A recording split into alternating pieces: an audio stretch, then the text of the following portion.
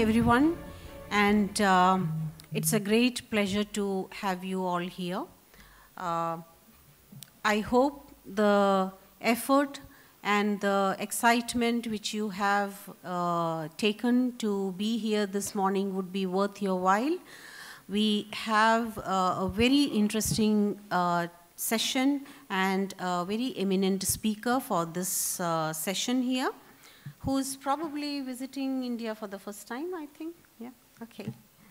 All right. I would also like to introduce the dignitaries on the dais before we start this program.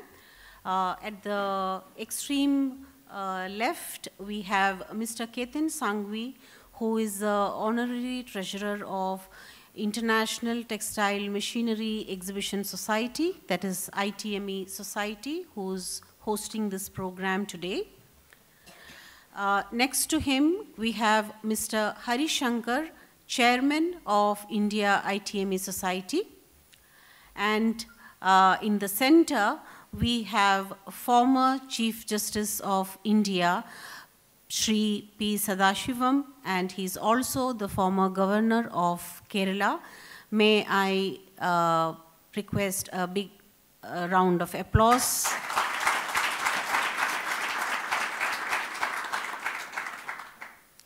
We are very humbled and we are very grateful, sir, for you joining us this afternoon. And then we have the speaker of this session, Professor Gloy from Germany. A big round of applause.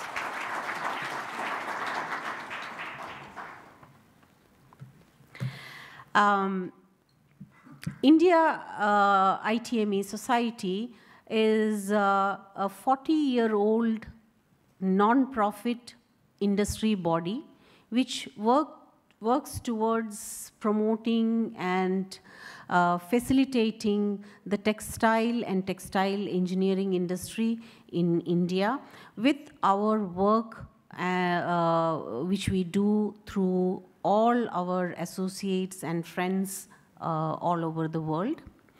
And we are, as an organization, completing 40 years of service in India.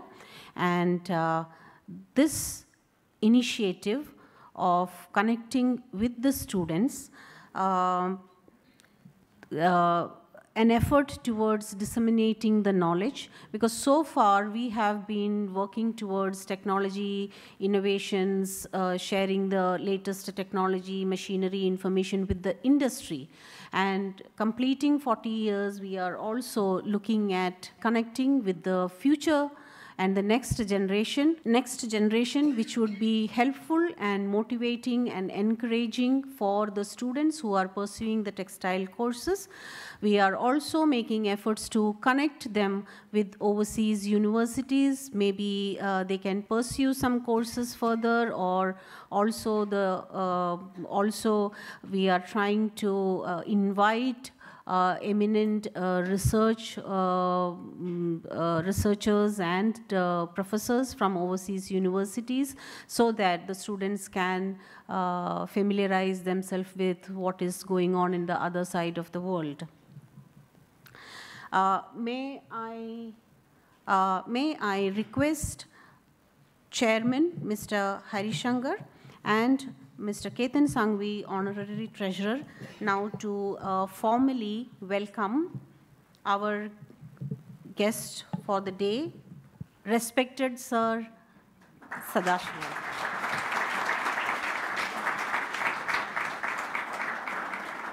Sir, a very small token of our regard and respect for you.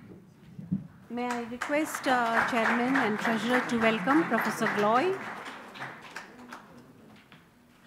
We also have a very experienced and well-respected teacher from Moi University, Kenya, Professor Josphat, and requesting Chairman and Treasurer to extend a warm welcome to him with a small memento. Good morning, one and all. It's my pleasure to stand before you at the start of our very special celebration over a 2-day period of our 40th year of India ITME Society.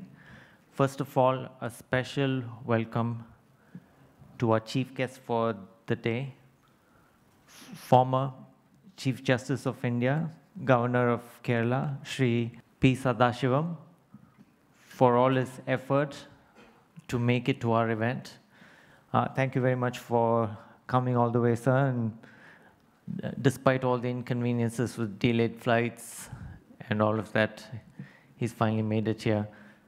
Good morning and warm welcome to everyone gathered here today, dignitaries and delegates from all around the world, professors and students from the textile universities. First of all, it's a very welcoming sign to see such a turnout in response to our session here this morning, which goes to say the future of the industry is very bright. It's very heartwarming to see young minds gathered here today, eager and keen to glean information from the esteemed speakers that we have today. Very warm welcome to Professor Yves Simon Gloy, Aachen University of Textile Technology, Germany. And he is going to share with us his presentation on digitization and sustainability, which happen to be two drivers that are important in the textile industry today. Also, very warm welcome to Professor Josfat from Moy University, and he's going to have a short presentation later this morning as well. As I have a quote here from Dalai Lama, which says, "Sharing your knowledge is the way to immortality." And as I mentioned, it's really welcoming sign to see a lot of you gathered here today so that we can take the messages delivered by our keynote speakers this morning. Later this morning, we will be joined by Mrs. Swati Pandey, who happens to be the Postmaster General, Mumbai Region, who will give us a presentation about the commemorative stamp that's going to be released later this evening on behalf of India ITME Society celebrating the 40th year. So once again, a very warm and cordial welcome to all delegates and dignitaries and invited guests from all over the world. Welcome to all our students and faculty from the textile institutes, and hopefully we'll have a very productive and informative session here this morning. Thank you. Further sharing few information about India ITME Society. The society was formed 40 years back by a joint effort and vision of 5 industry organizations such as International Indian Textile, Machinery and Accessories Association, Textile Machinery Manufacturers Association, Textile Association of India, Confederation of Indian Textile Industry, and Bureau of Indian Standard, Government of India. One of the key members, that is the Textile Accessories and Machinery Manufacturers Association, also is very active and one of the largest organization representing the industry segment in India. And they also have various activities for the members, and one of the activities is a very informative magazine, ITME Voice, which is to be launched today before you. May I request Mr. Matre Director General to introduce the idea and invite Mr. Anand, who is also a board member on India ITME Society, as well as Governor of ITMA. Mr. Matre. Thank you, Madam. Good morning and welcome to all the guests. Due to unavoidable circumstances, Mr. Jugal Kishore Pansari, our president, is not able to make up today, but he has sent a message for this event. I'll just read out for you. Respected dignitaries on the dais and my dear friends, students, it is my distinct honor and high privilege to be the part of this very important event on behalf of ITMA and India ITME Society. I take this opportunity to convey my heartiest congratulations to India ITME Society and especially the chairman, Mr. Hari Shankar, honorary treasurer, Mr. Ketan Sangvi, and executive director, Ms. Seema Srivastava, for organizing this most valuable event, being the need of the hour in the present scenario of digital marketing and digital manufacturing. On behalf of ITMA and my own, I thank India ITME Society for providing us this valuable platform for releasing the 7th volume of our ITMA Voice, a quarterly print publication. Our each ITMA issue is being developed under a specific theme, keeping in space with the latest trends being followed in the textile industry, maybe a technological development or business growth. I am pleased and happy to mention that this particular issue is focused on innovation, the need of the hour, shall prove to be a most appropriate for today's event, Academy Industry Connect. Now may I request Mr. R. Anand, our Governor of ITMA and past President, to please come and release the ITMA Voice.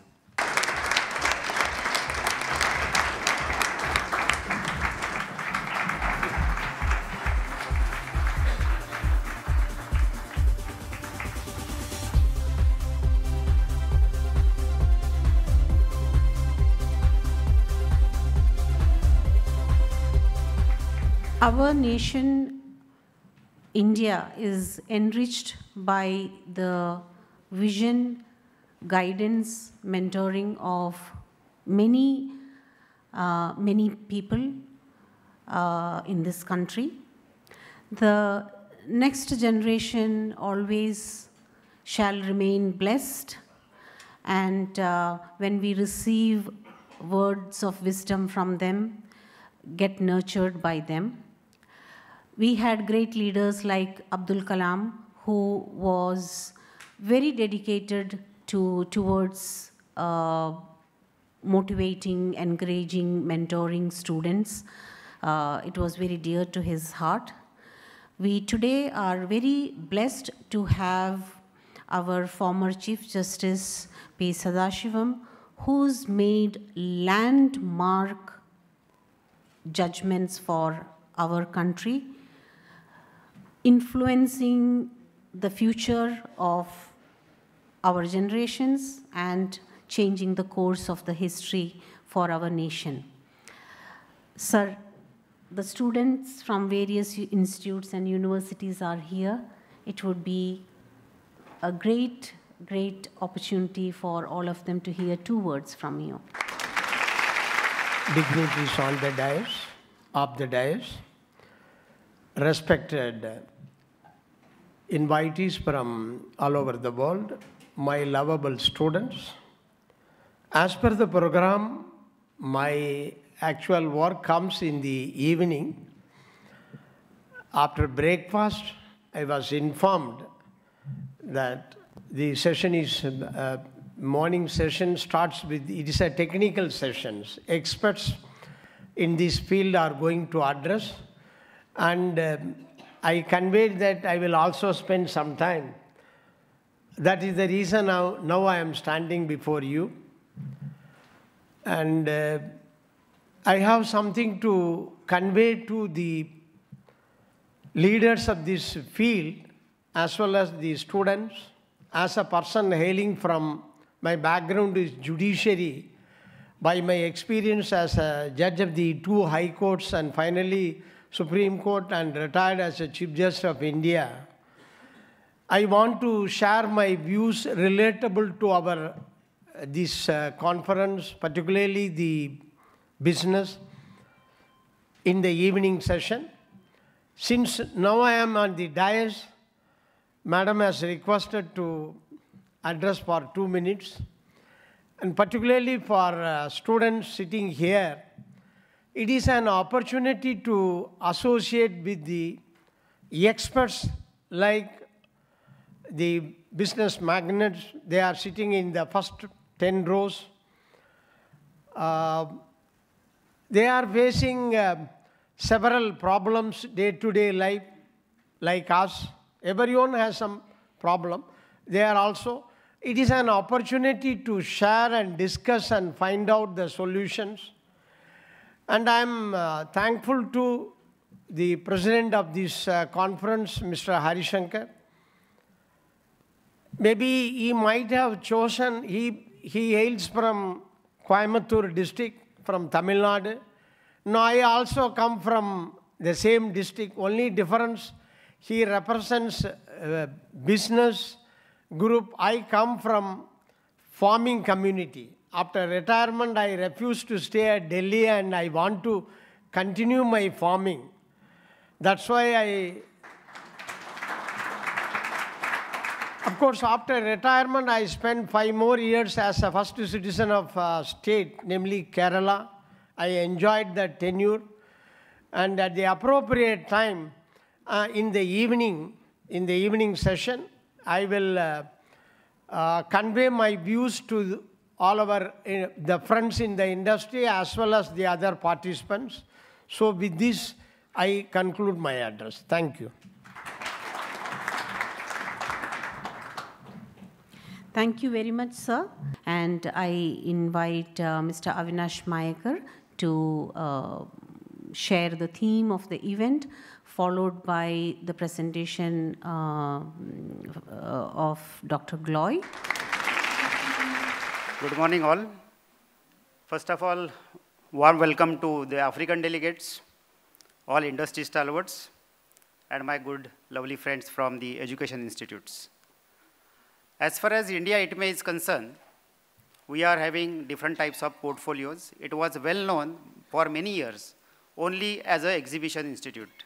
Thanks to the new team which has taken it across the border, we will be having now India ITME Africa 2020 in February. So for exhibitions, it was well-known institute. We have started now events. Yesterday, we were having business-to-business meetings, B2B meetings with African delegates and Indian industry. Similarly, there are many other initiatives which are taking place, already taken place, and now in future also, we have so many fruits in our basket. Trade promotion services, that is another portfolio which we are using. And today, especially, we want to focus on the education-related issues. We also have education scholarships by ITME Society. Placement to the students, that is another big vision which we have, so that the way few institutes, they are having almost 100% placement. This was told to me by my VJTI professors.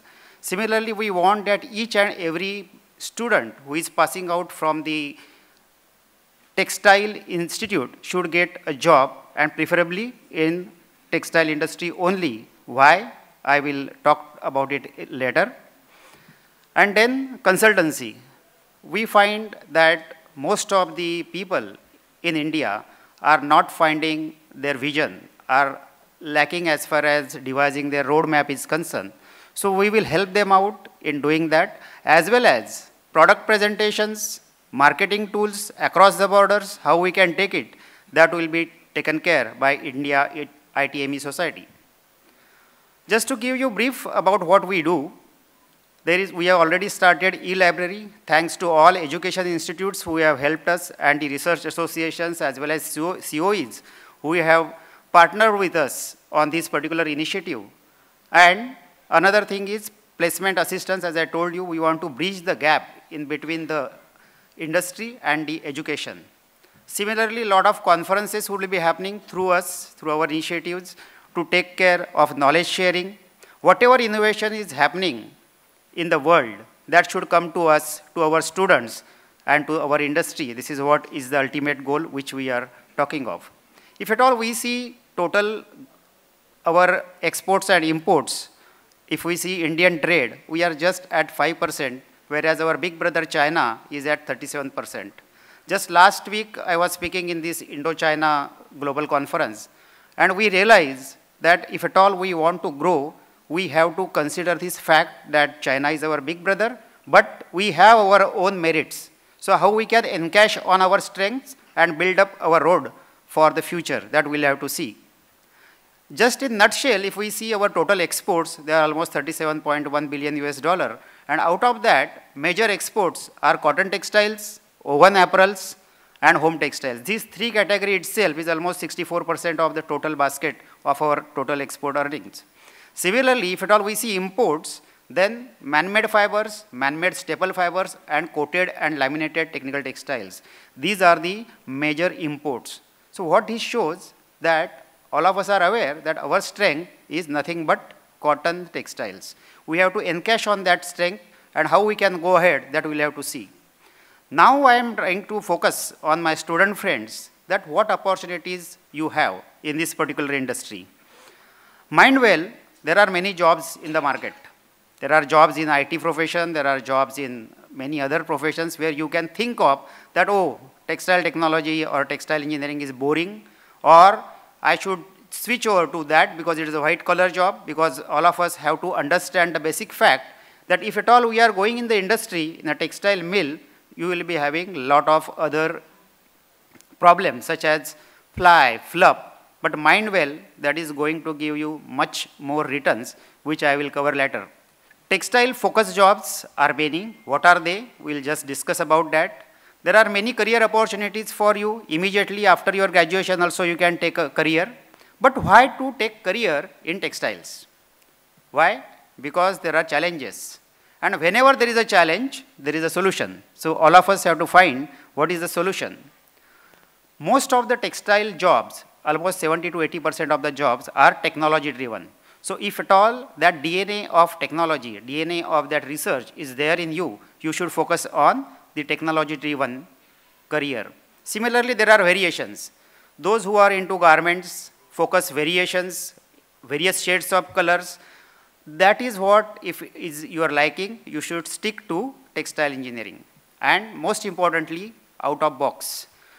Many jargons are there about the out-of-box thinking, this, that, but if at all you come and see and go to a textile mill, day to day there has to be out-of-box thinking. You are having challenges with raw material and you are having challenges where to sell, how to sell. So all those issues are there in our day-to-day life, if at all you are choosing a career in textiles.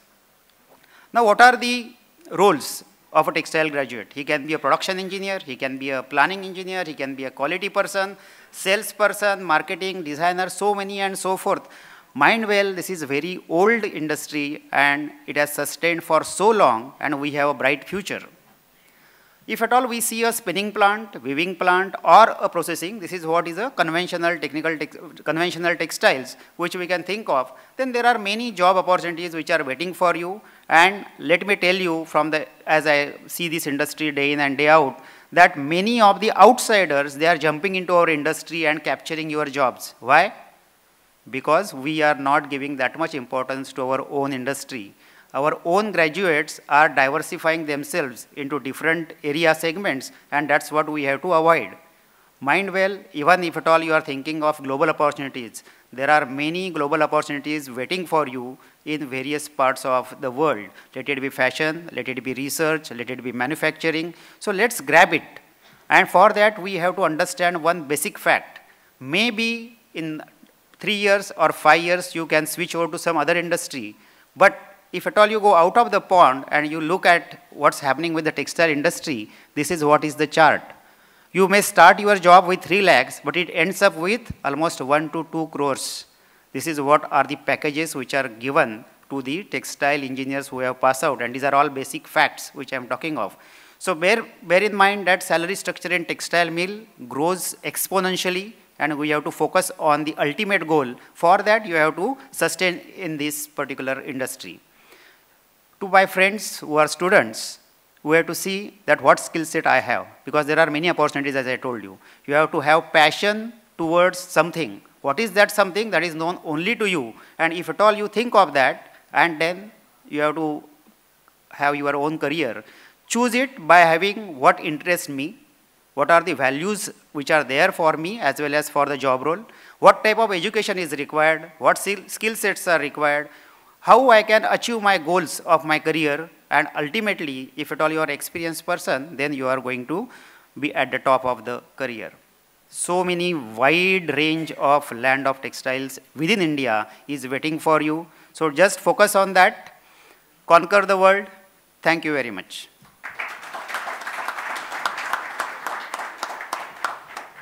Now I request Mr. Gloy to come out with his technical presentation. Thank you. Okay. So the first thing I have to do right now is to attract your attention.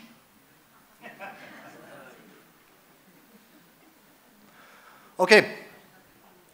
You might know that you see that's a textile factory. And you see also that's in the year 98. So one question to the technique. It's not working. Okay. So I asked you in the audience, please tell me, where is this picture taken? England? Indian? It's South Carolina in the US. South Carolina in the US. So that's 98. Let's continue. 2016. So again, where is this picture taken from? Germany, of course. It's Germany. So you see already a difference in how they organize production. Yeah, you know, in Germany, very proud to be ordered, to have things clean and well organized. So that's the weaving mill in Germany. But ladies and gentlemen, of course, my research interest is how is production looking like tomorrow. Ladies and gentlemen, I feel very honored to be here. I'd like to congratulate 40 years of service. You achieved already a lot, and I wish you all the success and all the best for the upcoming years. All the best.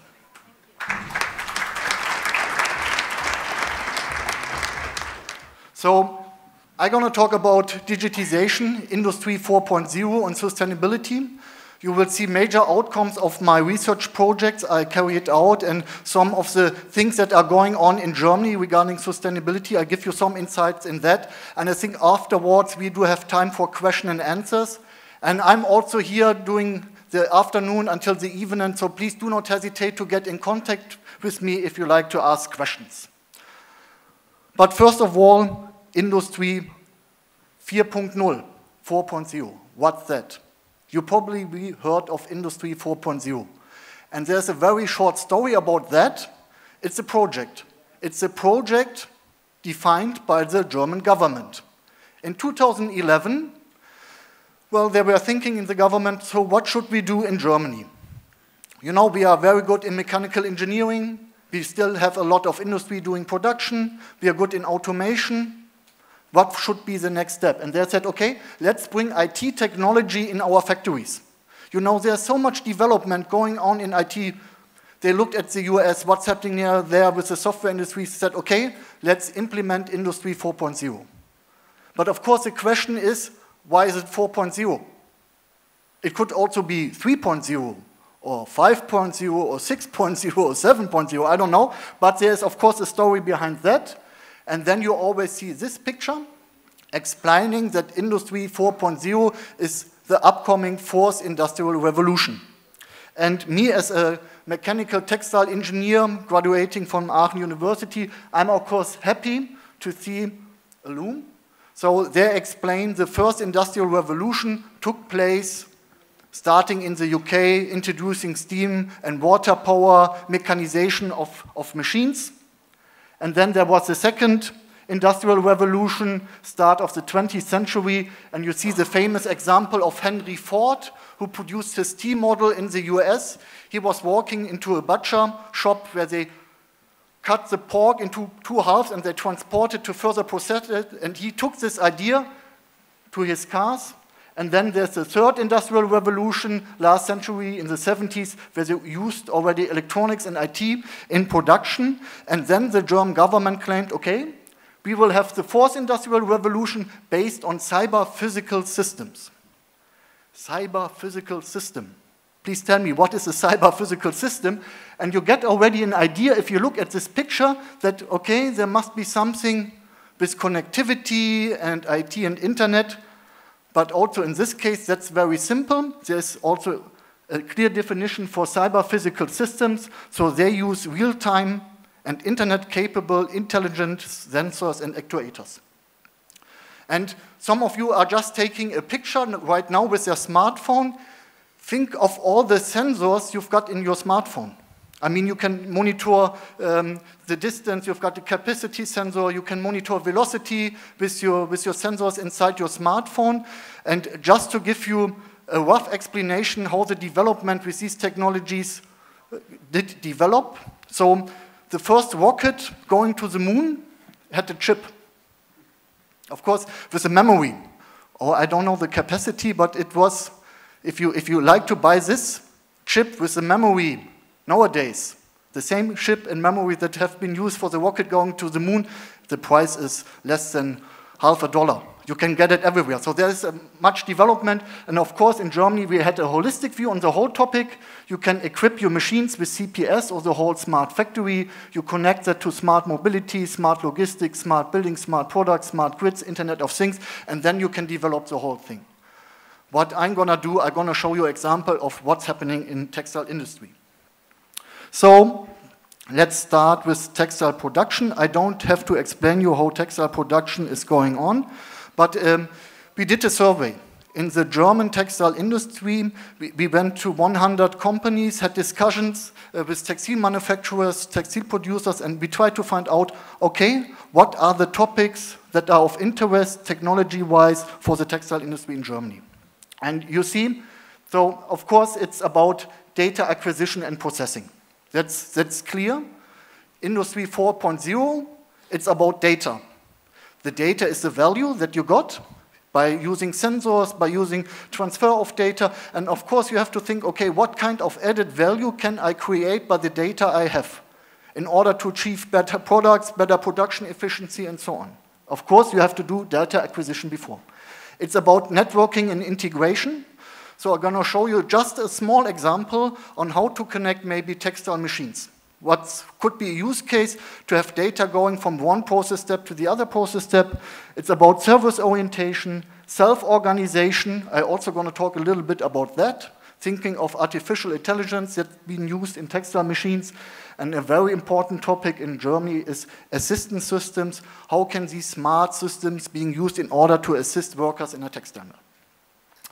But, of course, first some theory quickly be done. So digitization, that's also no rocket science. Here, very nice example. You have music, nice music. You take a sensor, in this case a microphone, you take an ID converter, and then you get your digital data. And this digital data can easily be saved and transferred all around the world. So that's all about that. Now looking at textile processes, and you will notice I did a lot with weaving machine. You will see a lot of examples on weaving machines. So having sensors in weaving machines, first example. So that's also something you quickly going to recognize. That's denim production. So we did install X-ray sensor between the breast beam and fabric beam in order to control fabric weight of the weaving machine. So imagine you like to have 280 grams per square meter of fabric, have that all the time, constant quality control. Even the weft yarn is maybe changing in quality, thickness, or something like that. Well, that's easy. You take a sensor, you install it to the loom, and you set up a control loom. You can do the same with, of course, air consumption. So in Germany, energy costs are a main driver for textile mills, and especially in a weaving mill where you have, like in Germany, you've got around 100 looms installed in a weaving mill. Of course, air consumption is a big issue. And if you can monitor air consumption, of course, you can better control your processes and reduce costs. So in this case, that was a simple sensor being installed in the tubes where the air passed by. So pressure is about 8 to 10 bar.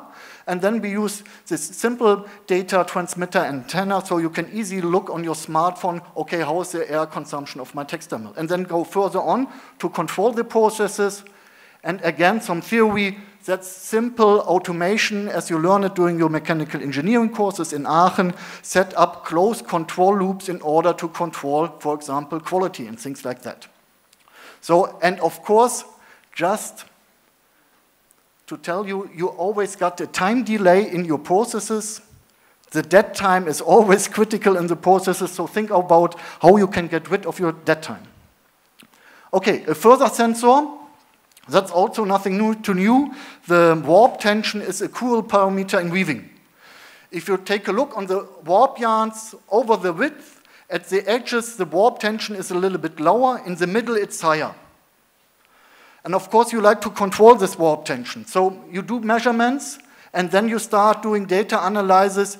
And of course, you don't like have too high warp tension, because in this case, if it's too high, your warp can break, if it's a staple fiber, something like that. If it's a technical fiber, of course, it can get somehow damaged because of the friction, if you have too much stress on the yarn. On the other hand, looking at a too low value of your warp tension, the warp yarns can somehow interfere with the weft yarn, and the weft yarn cannot be inserted. So having knowledge about the curves of your tension in the warp yarns can be crucial to set up the process. So you need knowledge about that. And what we did then in Aachen was, of course, setting up a system where we do measurements of the warp tension, go in our online optimization and simulation tools.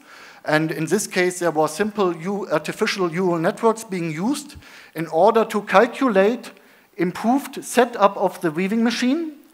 And, well, you can adjust your back sheet of the weaving machine, and by adjusting the back sheet of your weaving machine, you adjust the tension in the yarn. So there are strong correlation. And in this case, we decided to change the position of the warp stop motion. We did analysis. You can move the warp stop motion back and forth, up and down, you can turn it, but the highest impact on warp tension was being achieved by changing the height of the warp stop motion. So we simply put an actuator to the warp stop motion to show it can change the height.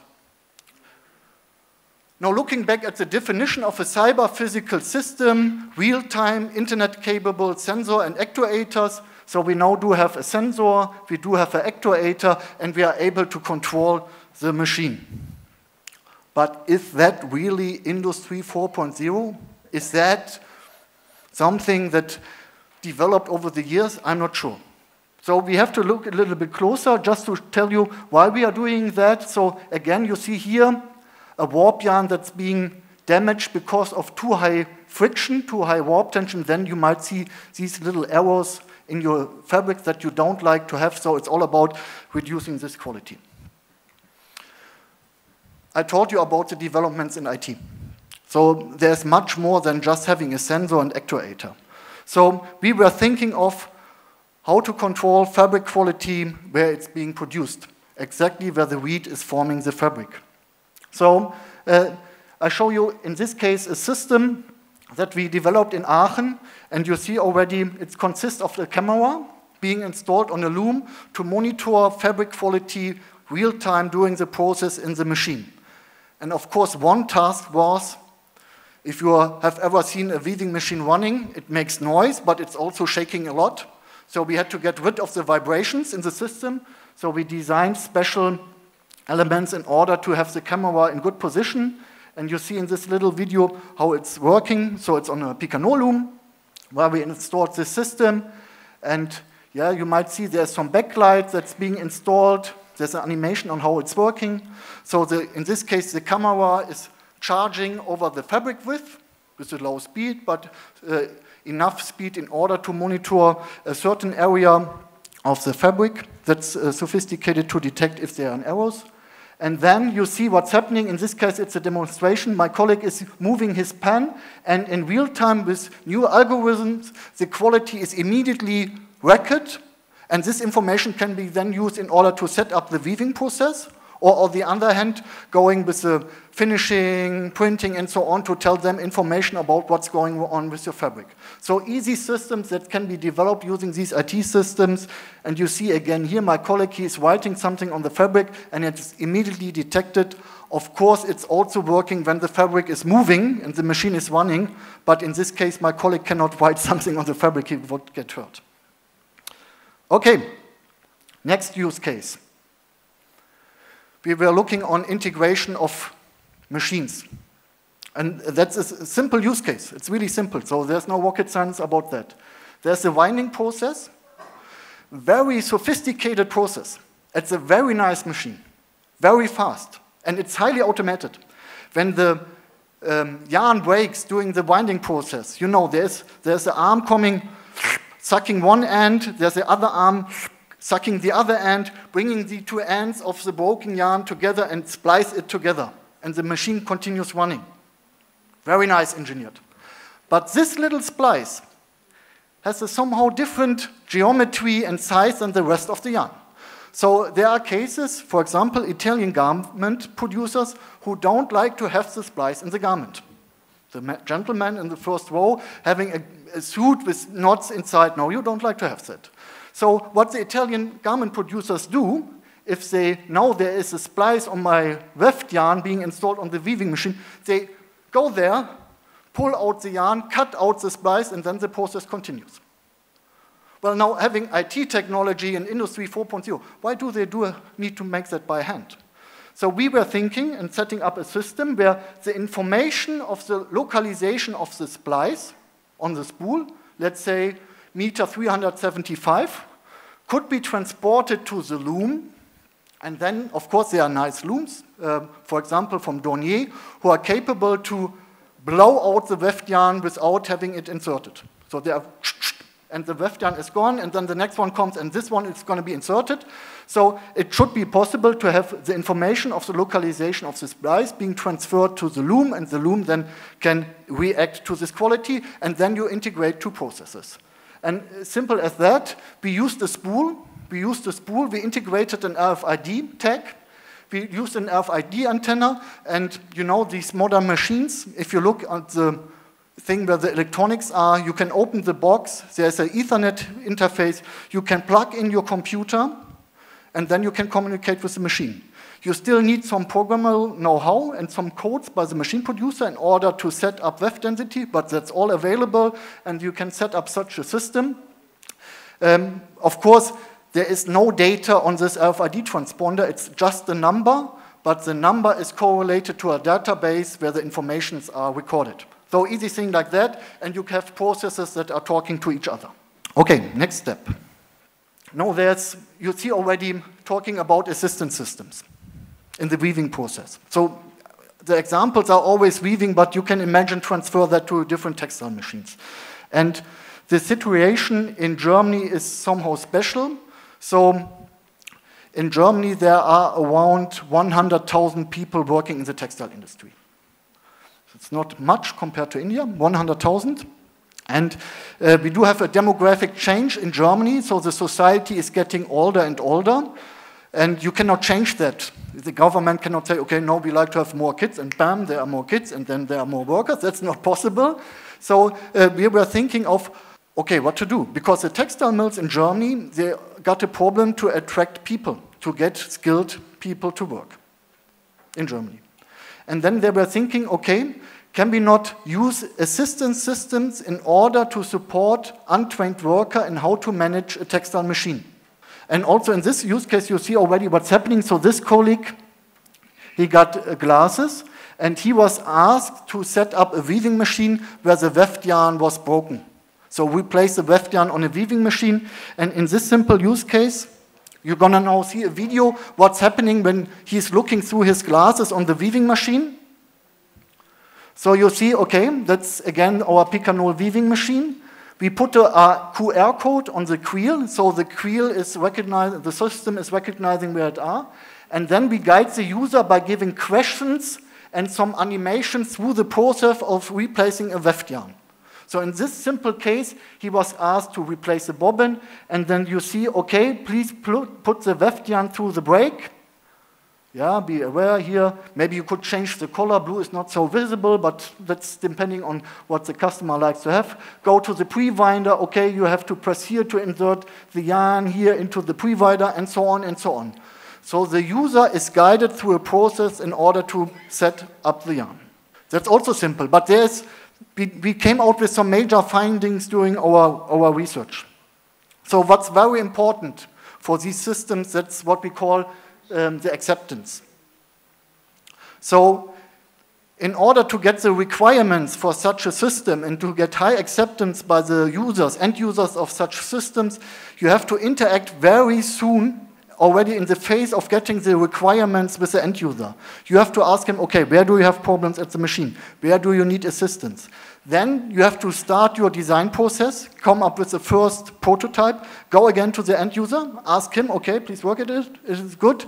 No, okay, we make it better. And with this approach, what we call this acceptance-oriented end user approach, you can get high acceptance of your systems. And that's really important. And we also looked on, okay, what's happening if we use these systems in order to get people trained, and of course we noticed that IT knowledge is going to be more needed in the future.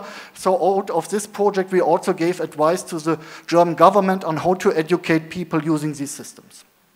Let's continue a little bit, getting more into practice and also what's happening in transfer. So I'll just show you some examples of projects we carried out with Adidas. So as one example, that was an app by Adidas. So I could have taken a picture, and you see there was a rendering of a shoe. The picture was put on the shoe, and you could order the shoe, 110 euros. 6 weeks afterwards, it would be delivered. So I already started to make pictures of my colleagues to have them on my shoe, but Adidas stopped the project. You cannot download this app anymore. You have an idea why? Copyright, yeah, copyright. Well, of course, from a technology point of view, that's simple to understand. You take a digital printer, you've got your individualized, mass-customized shoe, and that's fine. But copyright is an issue. So Adidas, of course, didn't want someone taking a picture from a Nike logo and put it on an Adidas shoe. They didn't want to have, like political things on their shoes.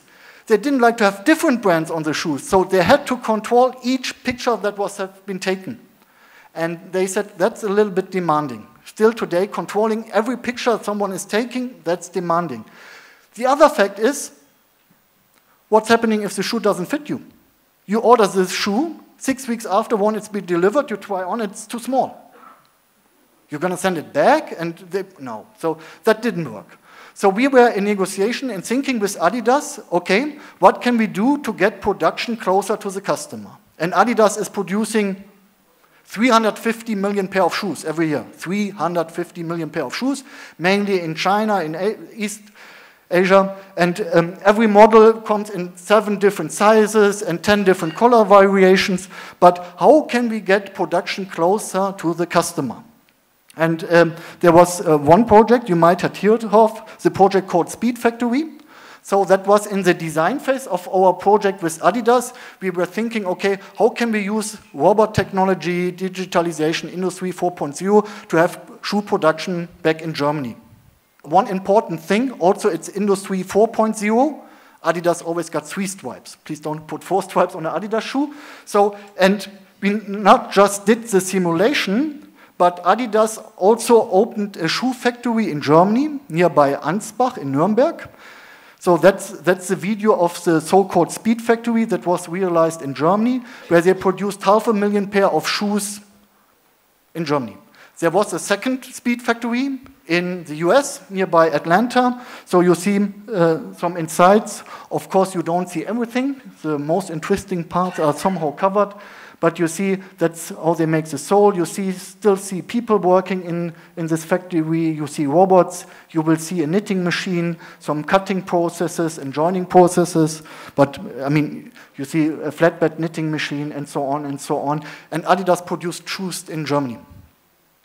I said they produced because 2 months ago, Adidas decided to put the whole factory to China. So, well, I talked to Adidas. There are certain reasons why they do that. There's also a change in strategy and so on and so on. But, you know, me as a researcher,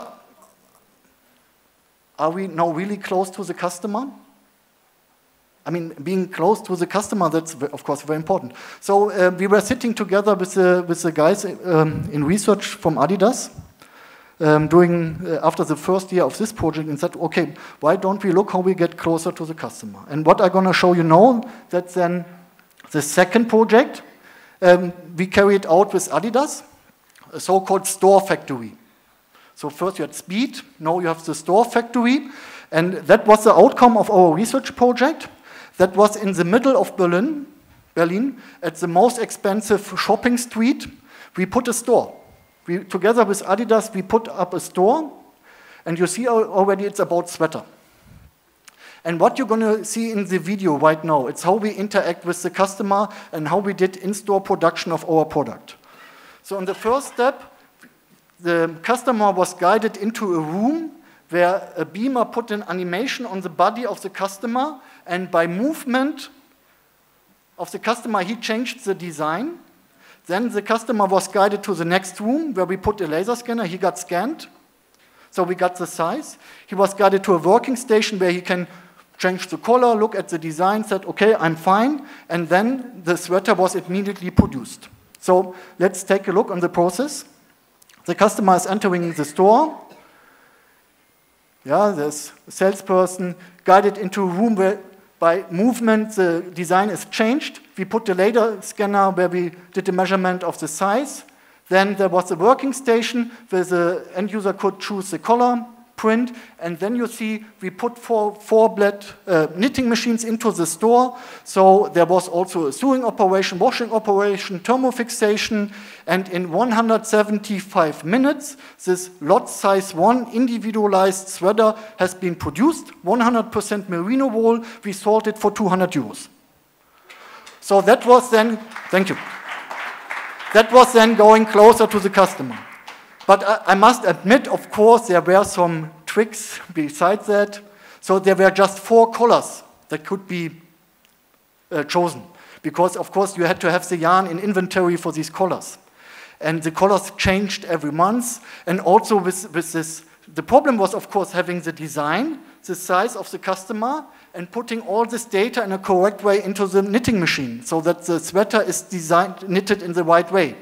So, of course, we had a strong interaction with all these mechanical people at Adidas in our university, but it worked out. And, well, Adidas, they said it was a very good project, but it was the most expensive shopping street in Germany.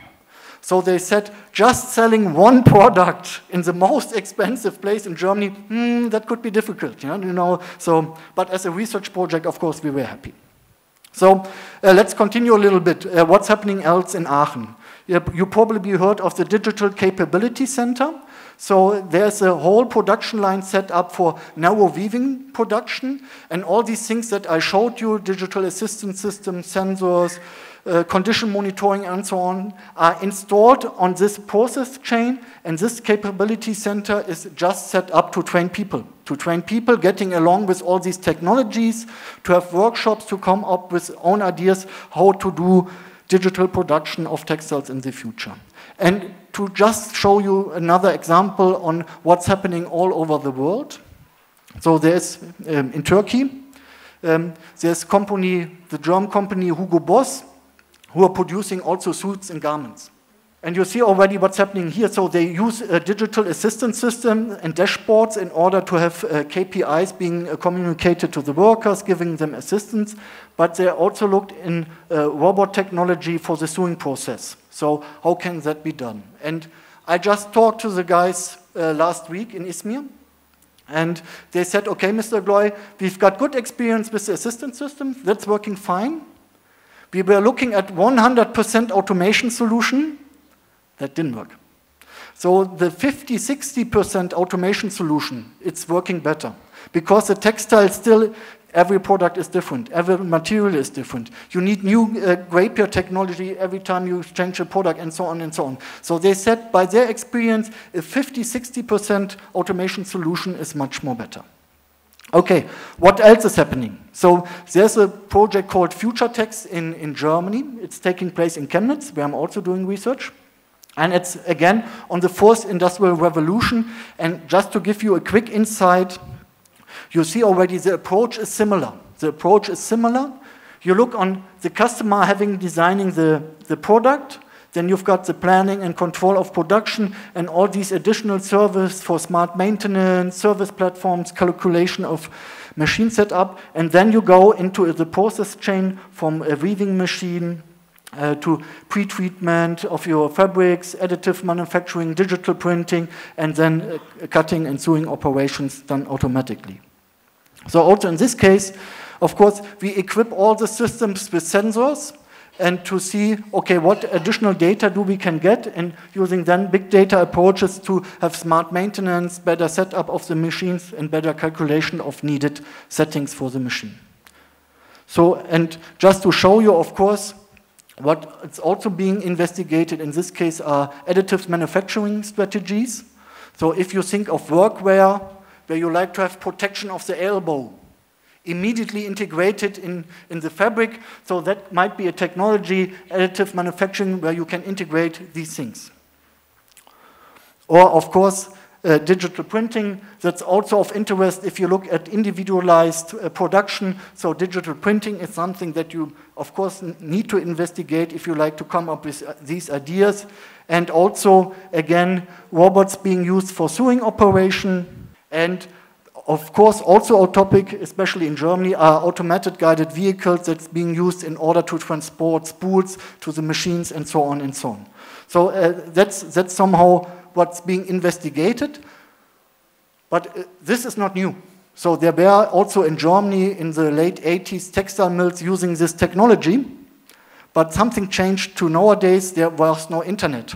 No network that could have been done in order to do all the location and things for these machines. Coming to more important topics, also in this case, it's of course about the economics. So if you like to do all these things that I have shown, you have to take, of course, very good calculation of what's my return on investment. Does it make sense? Just to do it because you can do it?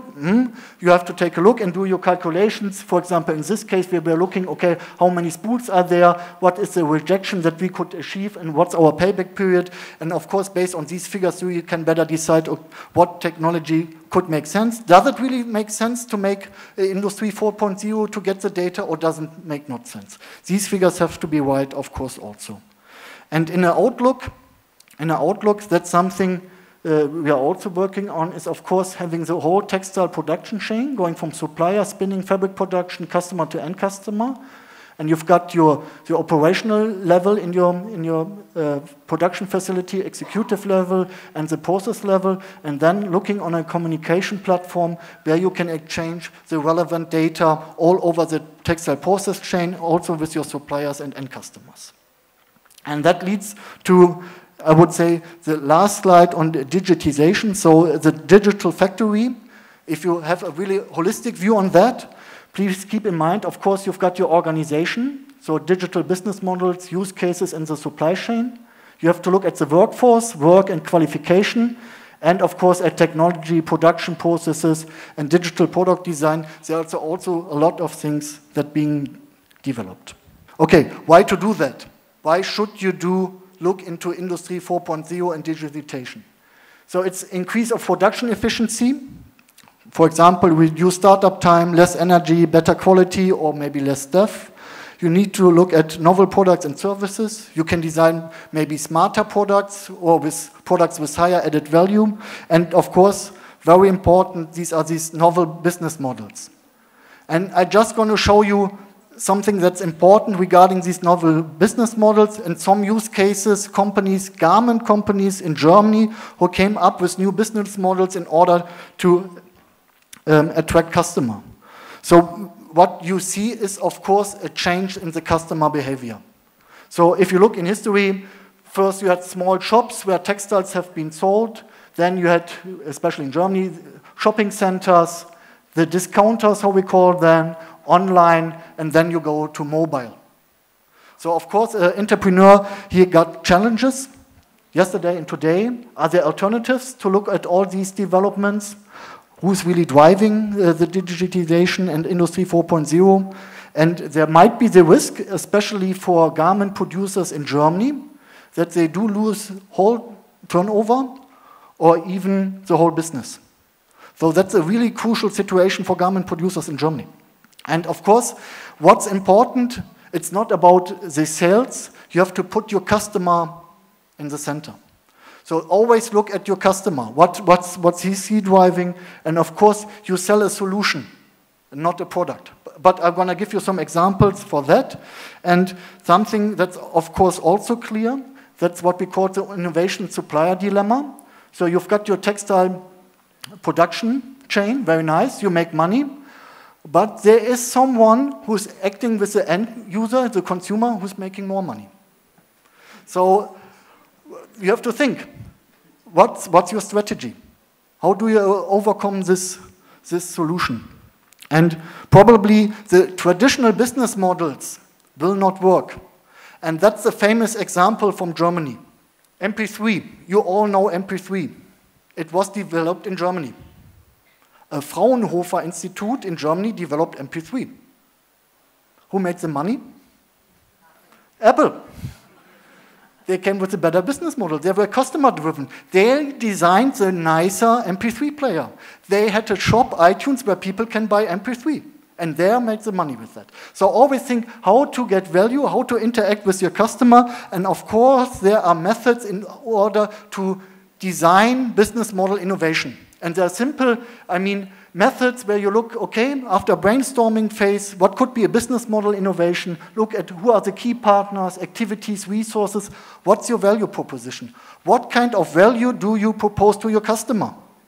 And how you can validate that? Of course, look, what are the channels on where to sell your product? And thinking of the exchange or the change in the customer behavior, there might be new channels to address, cost structure, and of course, important, what's your revenue stream? How you make money? And also in this case, you have new ways on how to make money. And I'll just give you an example from a German weaving mill, Schmitzwerke.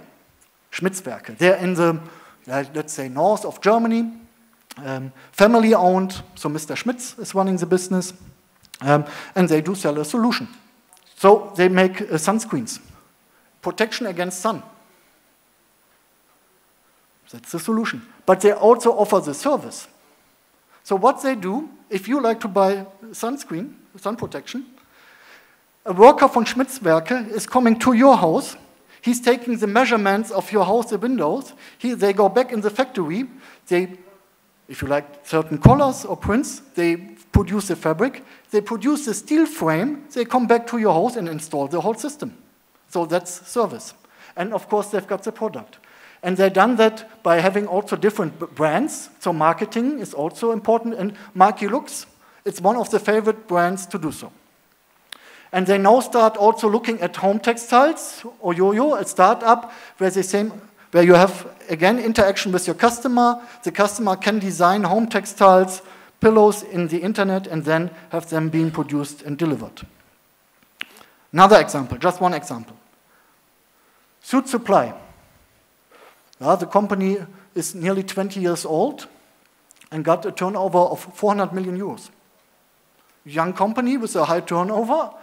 Production is done internal. So what was the business model behind this company?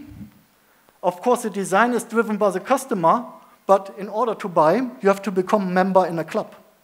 So how do you attract people? How do you marketing? Think of how can you interact with your customer. In this case, this turned out to be a very, very good way to approaching your customer in a successful way. So please always keep in mind, also when you do in engineering, mechanical engineering, automation, your developments, don't lose an eye on your customer. So I continue with the next topic. And I'm just going to give you some insights about sustainability in Germany. So what's happening there? we do have a problem with textile waste in Germany. China is not accepting our textile waste anymore. And we've got a lot of used textiles and unused textiles that's being collected and then now laying around in the harbors. And companies are asking also the research and associations, what should we do with the waste? And there is something happening. So already in 2017, the EU decided on the circular economy package. So there need to be higher recycling rates. Landfill will be banned. And there has to be a separate collection from used textiles by 2025. So there are going to be even more textile waste in Germany. What do we do with it? As now we don't have a clear answer. So you know that's the cycle that you can go. Well, that's fine. But still, so for the used textiles, they are collected. Some of them are being resold in Germany. Some is sent to different countries. Some of that is processed. A lot of it is burnt or going in landfill. That's all going to be forbidden. So maybe you know a little bit of waste collection in Germany. And I talked yesterday to someone during the dinner and said, okay, I'm going to show you how it's looking like in Germany. So that's, you see, that's a street. So at one day, they come and collect all the garbage. And we've got 4 boxes. That's regular waste, organic waste, paper, and plastics. And we don't know what's happening. Are there going to be a 5th box for textiles in Germany? We are not sure what's happening. But we know that, and that's what I'm going to show you right now, that's how we do it in Germany. So you've got used textiles. They are collected, transported, unpacked, and sorted. You've got ball pressing. They are again transported to feeding unit, cut and tiered. You've got ball pressing, and then you've got tier fibers. But of course, from fiber quality, these fibers are not as good as the orange fibers. So what they produce in general are nonwovens for isolation. And just to give you a short view, so that's how they collect textile waste in Germany. These boxes are standing around. They're not at the households. And then they do the sorting of the textiles. So there are companies in Germany do sorting of textiles depending on the quality and material, also the color. And then you see in this little video, yeah, they have to collect it. There are also developments where we look at sensors being integrated in order to have the sorting being automized. But and then, okay, I don't have to explain you. You've got the cutting machine. But again, from a mechanical engineering point of view, this cutting machine to cut the garments don't make the knife moving like this, because then your time in contact with the textile is too long. You have too much friction. It's getting too hot. It's like a movement like this of the knife, of course. You've got the tearing process, yeah, where you then later on tear the fibers, and in general, you've got 6 of these tearing strands being in line, but there are still problems. A lot of problems. What's happening with blends, multi-layer textiles, coated textiles, construction products, additives and treatments. And so for these kind of textiles, we are looking for solutions. There are first things coming to the market. So for example, Eastman, they say they can do depolymerization, going from PET back to DMT and EG. We don't know how that's working. There are things that have been developed in Aachen. So I'm slowly coming to my end. So that's a carpet, typical carpet. Nice carpet like here. And as you know, there are a lot of products being used in a carpet. So you've got the pile yarn, the primary backing, secondary backing, pre-coat. How do you recycle that? Of course, it's better to have a monomaterial stream to recycle that. So there are things that we developed, of course, where we look on, okay, that's a sample of a carpet we developed together with company Interface in the Netherlands, on how to have separation technologies for these multi-layer textiles. And you see nothing is happening. Nothing is happening. The carpet is going to be cooked. But after a certain while, okay, you can have separation. In this case, we just introduced a separation layer where you've got bubbles filled with gas, and these gas expand, and then you can have separation. So, but these technologies are not in place. So we are looking on how to transfer that. Of course, we are looking on how can we get companies together. So there are things like the Sustainable Textiles Tool, taking place in Germany. And of course, sustainable is something where the fashion industry says, okay, that must be the key driver. So there are projects right now in Germany starting to establish recycling centers for textiles. Within the next 5 years, we are thinking of having 2 to 3 recycling centers for textiles in order to come up with solutions for that. As I heard, sustainability and recycled products is also a major driver for the textile industry in India. So I'm happy to see if there might be good collaborations in order to go further with these topics. And that's all for now. Thank you very much for your attention. Thank you very much, Mr. Gloy, for excellent and in-depth presentation. Now this is a time for question and answer with Mr. Gloy. My first question to you, we have a lot of people. Yeah. 4.0 also suggests that you may reduce certain people as per your slides. Yeah. So how to take care of it from the Indian perspective? Well, what I think what's really important and what's a good approach is if you look on how to train people. How to train people. You can use these digital technologies to train people. And it's not about, then replacing people, but give assistance. So that's also in Germany a major issue. Of course, if we come up with technologies, the German government asks us to produce workplace and not to get rid of workplace. So you have to really take care, sensitive about where to use automation. In some cases, we see that there might be jobs who are really, I would say, taking place in dangerous environment, who are not good for the health, also in the textile industry, where we say, okay, automation, replacing of job could be useful. We see that simply that, for example, qualified weavers are not available in Germany. When Adidas came up with a project on knitting, they could not find knitters. They found knitters, but then the old traditional knitting companies were mad because all the knitters were attracted from them. So there's something where you have to look at, but again, I think giving people assistance and to make their job better, that's the most important thing. Okay, thank you. Questions, please. Just raise your hand. Good morning. I'm asking one question. You talk about the used fabrics, used dresses, used garments. But I heard some news or I read some books where the outdated fashion, like today's fashion outdated tomorrow or day after tomorrow, and they put fire, they burn it, all these garments. So what is that solution we're going to do it in future? So you ask what to do to not burn the garments? Yes. So to be honest, also in Germany, garments are being burned.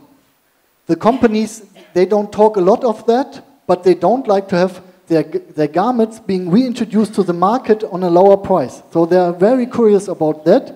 And as said, one thing that we like to look at, how you can retract fibers again from the garments and then go into products, into how you can have maybe spinning for upscaling of these fibers and so on and so on. We do have to come up with a solution because it's going to simply be forbidden. You are not allowed to burn textiles anymore in the future, so there must be solutions for that. Okay, but maybe recycling became expensive, and that's why maybe they prefer to put it on fire. No, that's not advisable to do. Recycling has to be done, and in fact now brands, they are demanding for recycled fibers. Yeah. So if at all that recycled fiber logo is there, you get premium on your products. I'm talking about the outdated fashions one. Why they are not doing the recycling? They are doing That's what he has shown in his presentation. You can be recycled. Yeah. So it can be new or outdated fashion, doesn't matter. You have to again go on the fiber level and then in product. Okay. What of course one idea is to look at technical products.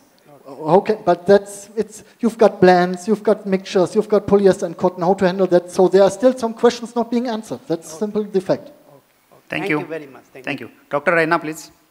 The textile engineer in India, or for that matter, at least from our city, they are students who understand the textile material, they understand the textile processes. What do these students need to enable themselves with in order to be able to cater to this future of textile industry, future of digitization? What should they be learning? Where should they be spending their time, apart from, in addition to the textiles? Oh, that's a very good question. Thank you. So, Well, of course, having a strong fundament in textile technology know-how, that's always good if you work in this industry. So if you do that, that's very good. If you like to go additional for these things that I showed you, and of course, taking a look maybe on IT knowledge. I mean, you don't need to be the one who's programming the app later on, but has a basic understanding on how its programming be done, what's the server technology, how do I transfer data, which kind of data formats are there.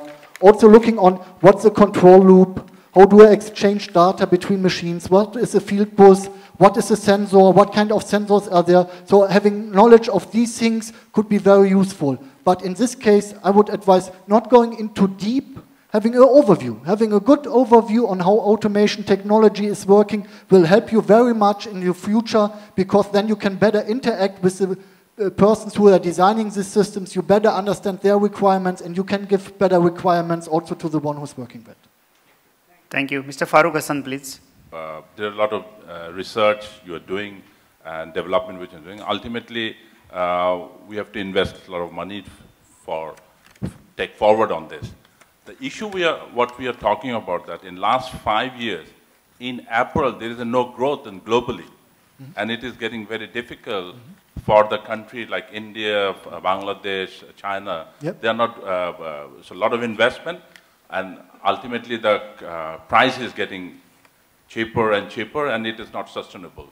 So in one way, the developed country, the consumers are looking for a new fashion, new design, and environment friendly. Yep. And, but sitting in Paris or sitting in Frankfurt, the designer, the girl doesn't know how to produce this garment. Yep. So she is selecting the darkest color, the brightest color, where you need a lot of consumption of electricity, gas, and dyes and chemicals.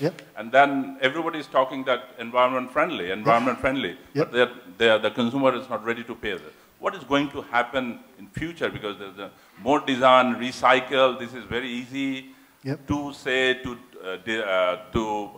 research, but production. Finally, production is going to push in this Asia side, and then the pressure will come, because who do the design and who do the purchasing, completely different team. The marketing team, the sourcing team, they said that we don't understand, so we want this prices. So I'm sure what I'm trying to say you understand, right? Yeah, well, of course, you mentioned a lot of very important points. And just to tell you maybe from a German perspective. So the German government is also pushing the brands and the designers to have knowledge about the textile process chain and looking at sustainability. So having a designer who doesn't know about that, so they have to be certificates in order for the products. But there is one big topic that we discuss in Germany, that's fast fashion. You know, you've got like 12 new rounds of design every year. And well, I don't know the solution to that right now, but I know that there are ongoing discussions in Germany. Would it not be better to buy garments with higher quality, where we pay a higher price, than buying a lot of textiles with lower quality at a lower price? That is a discussion that's ongoing. And just to give you again the example from Adidas. I mean, we sold a sweater for 200 euros. Adidas is selling shoes for 200 euros, but they're also selling shoes for 30 euros. So in Germany, we say at the end it's the customer who's deciding, and it's a difficult situation, I must admit. Yeah, that's the way it is. Yes, please. My question or my concern is that textile industry is a very attractive industry, both from a government perspective and from an industry, because it is job intensive, provides job, so economically it's good. Also in terms of skills, it is not high hand in terms of skills, especially for garment making. But during your presentation, you gave good insight on why textile industry should look at the future, embrace digitization. Thank you. So would you advise new textile industry, especially in the context of developing countries such as Rwanda, to go into that direction? Or to what extent would you advise us to go? Thank you. Yeah, thank you for your question. Well, I just simply answer as a mechanical engineer. As a mechanical engineer being taught in Aachen, you always look on to be the most efficient. And if you find a technology maybe that could reduce the waste in your process, and it's economical feasible, so why don't you do it? So, but it's, of course, you have to take, it's use case based. You have to look, does it make sense? Is it economical feasible? Is the technology available? Can I implement it? There are a lot of facts that have to be taken into account to make such a decision. But to take a look at it and to do a validation of it, of course, I would recommend that. Do that. Yes, of course.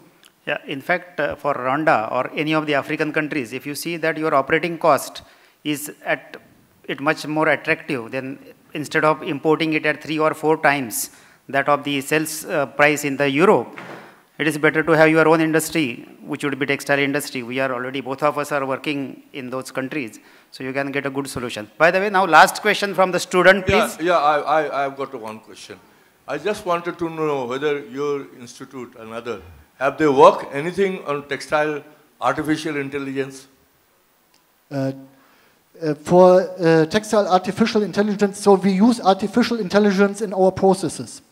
So neural network, fuzzy logic, genetic algorithm, these are, I mean, all the discussion about artificial intelligence, that's nothing new. These algorithms, technology are available since 30, 40 years. So now there's a lot of rumor marketing about it, but we use that in order to calculate optimized machine setting. Thank you very much, Mr. Gloy.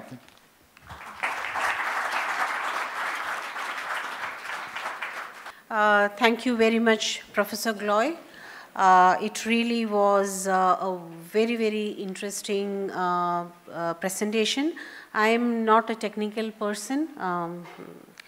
I just conduct programs for textiles. Despite that, I enjoyed your presentation, and I could understand also a few things. So I think you are a very good speaker and a teacher. Thank you so much for... Yeah, without learning A, I understood Z. But, so thank you very much for that, personally, and on behalf of all the students here as well. We would, the next main session is the history of Indian Postal Service by Ms. Swati Pandey, Postmaster General. She could not join us this morning. She's here now, and we would formally invite her to give her presentation after 2-3 minutes, but I would request all the audience to give her a warm welcome applause.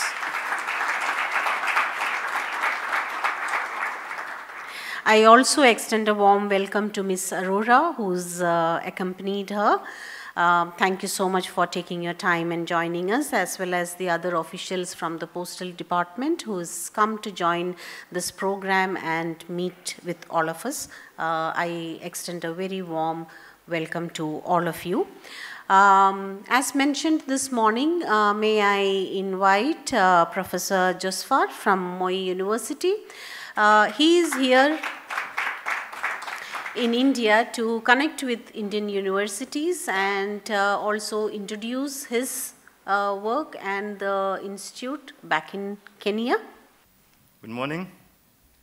My name is Josephat Igadwa Mwasiagi. Okay, it's called technology. Yeah, so as I was saying, everywhere people ask me, when did you first come to India? When I tell them 1987, they look like, no, you're not telling the truth. And I look at them and I wonder, why should I not tell the truth? Okay, for those who don't know, I did my bachelor degree in PSG Tech, Coimbatore. So I'm a graduate of the 91 batch. So I'm not new to India. I came to Mumbai, when it was being called Bombay, in 1987, passed all the way up to Coimbatore, stayed there for 4 years, went back to Kenya. I now work at Moi University as an associate professor, thanks to the good training that I got in PSG Tech. which encompass a lot of work, hands-on, all the way in Ahmedabad, Baroda. Yes, so I have a lot of training in India. I've also worked in the industry, thicker cloth mills, run by some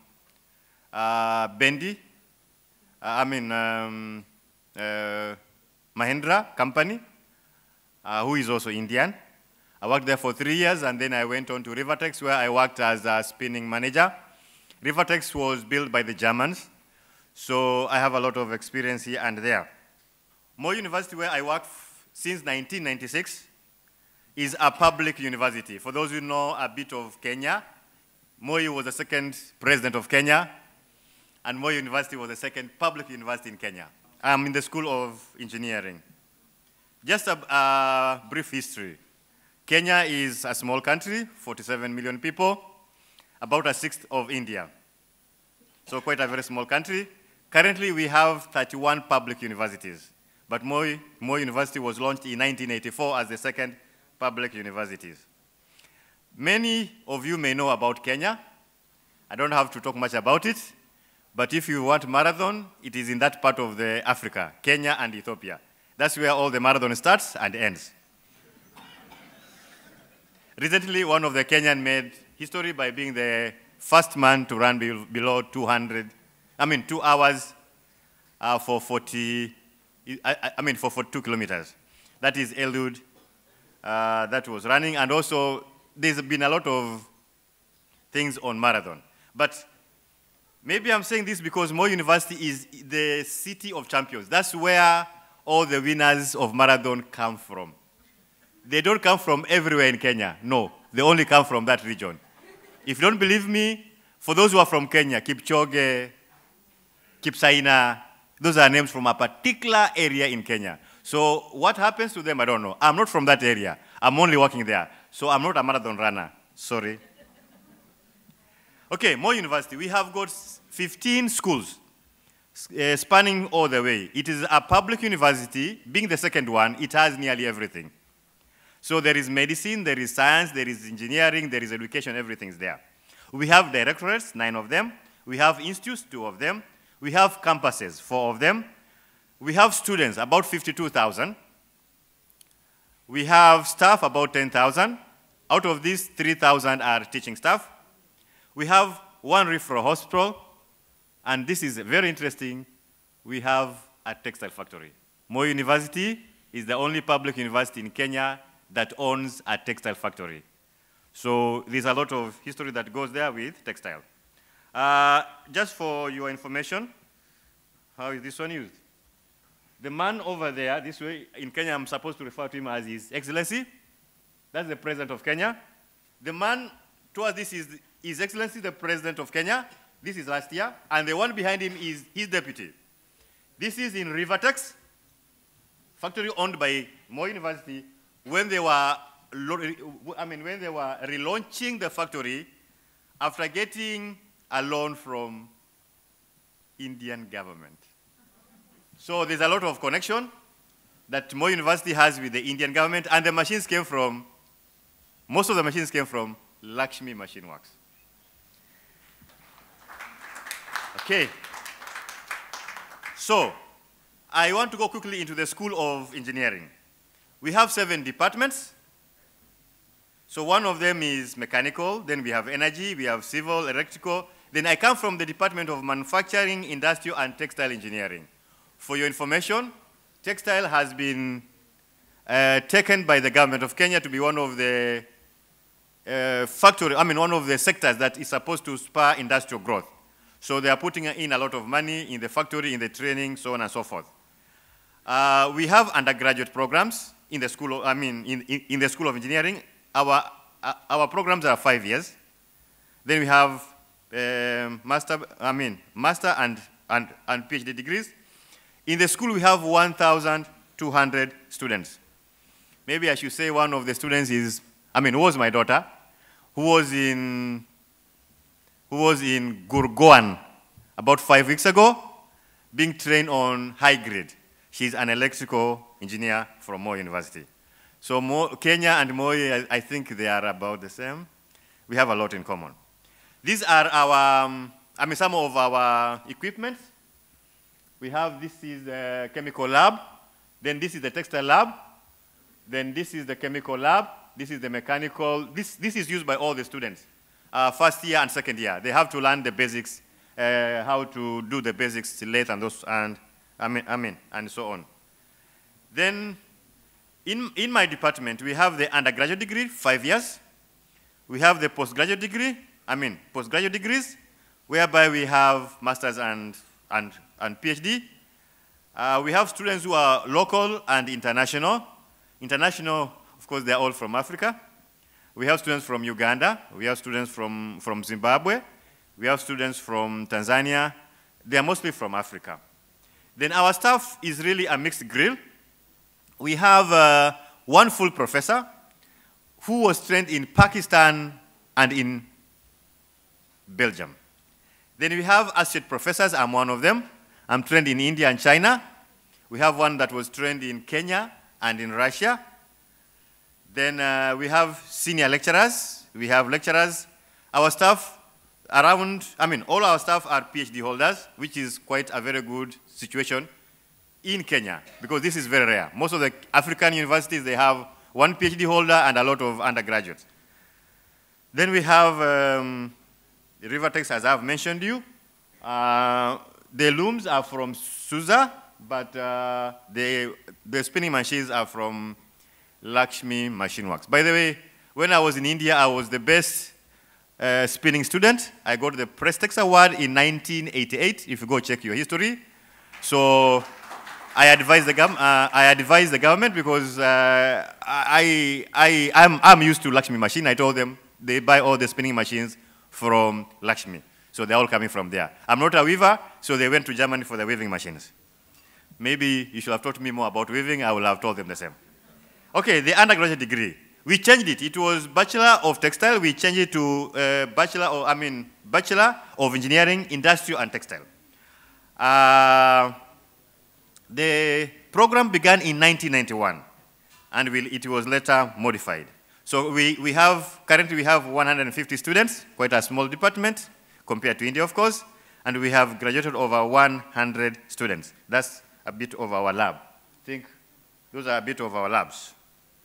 Then the postgraduates, we have Master of Science in Industrial Engineering and Master of Science in Textile Engineering.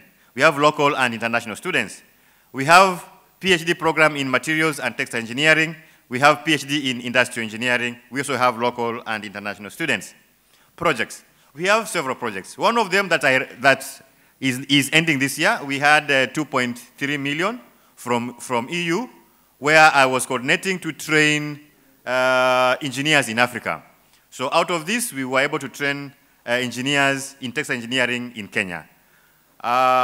We also have many other projects, and there are quite very many. I'll not go into all of them. Like Rivertex, we are getting money from the Indian government through the Kenyan government. Collaborations we have in Europe, in America, in Asia. We have collaboration with Ghent University, Purdue University, Donghua University, where I did my master's and PhD, and I was able to negotiate for that MOU. We have in Africa, Nelson Mandela, Metropolitan University, Val University, so on and so forth. Recently, we came up with issues, and I came up with a one-week course supported by ITC, International Trade Center, and we were able to train hand weavers. So we are now saying the university has to go to the people. We've been waiting for them to come to us. Now we think we are changing the course. So for that, we are teaching natural dyes. So we make them to know how to use natural dyes. This is also environmental friendly, and it is sustainable. So here we were able to train people. These are students that are being trained, and also these are they are students, and also they are people from the industry. So we trained people on how to use natural dyes, and we produce a lot of beautiful shades, as you can see. All these are our trainings we did in Moi University. We also did in another town called Kitale, and also in another town called Kisumu or Ahero. We were able to play around with moderns and different natural dyes to produce different shades. Africans like a lot of colors, just like the Asians, just like the Indians. So we think we can make a lot of colors. And I think that is where we can have a lot of collaboration, designs, patterns, so on and so forth. And something that is coming up, maybe we need to look into the intellectual property. I know ITC is represented here. It is something that we are trying to look into so that the hand weavers are not short-charged, because we think they may have something that is a little bit local that can be modified to take over the, to go to the global stage, and as they do that, they need to be protected. We've done a lot of theses, both in spinning, in fibers like bananas, natural dyes, 3D printing. We have a lot of publications all over. We publish in nearly all the journals. And I think that's what I want to say for now. Thank you very much. Thank you very much, Professor Josephat. Coimbatore definitely is a major textile center in India. And these days, I must say that Coimbatore is dominating India ITME Society and the textile engineering industry. We have our chairman from Coimbatore, we have our Chief Justice from Chief Justice of India from Coimbatore, and our chief guest of the day from Coimbatore. And I thought that I'm balancing the act by inviting someone from Kenya. And he landed up in Coimbatore, and then it's Coimbatore in Kenya and Kenya in Coimbatore. But I'm a proud Indian about that. So, thank you so much for joining this session here with us. And I hope you continue to have more regions from India in Kenya, not just Coimbatore. May I request Chairman of India ITME Society, Mr. Hari Shankar, to extend a warm and cordial welcome to our next speaker and special guest, Ms. Swati Pandey, Postmaster General, Mumbai Region, Government of India. Ms. Swati Pandey is an Indian Postal Service officer of 1997 batch.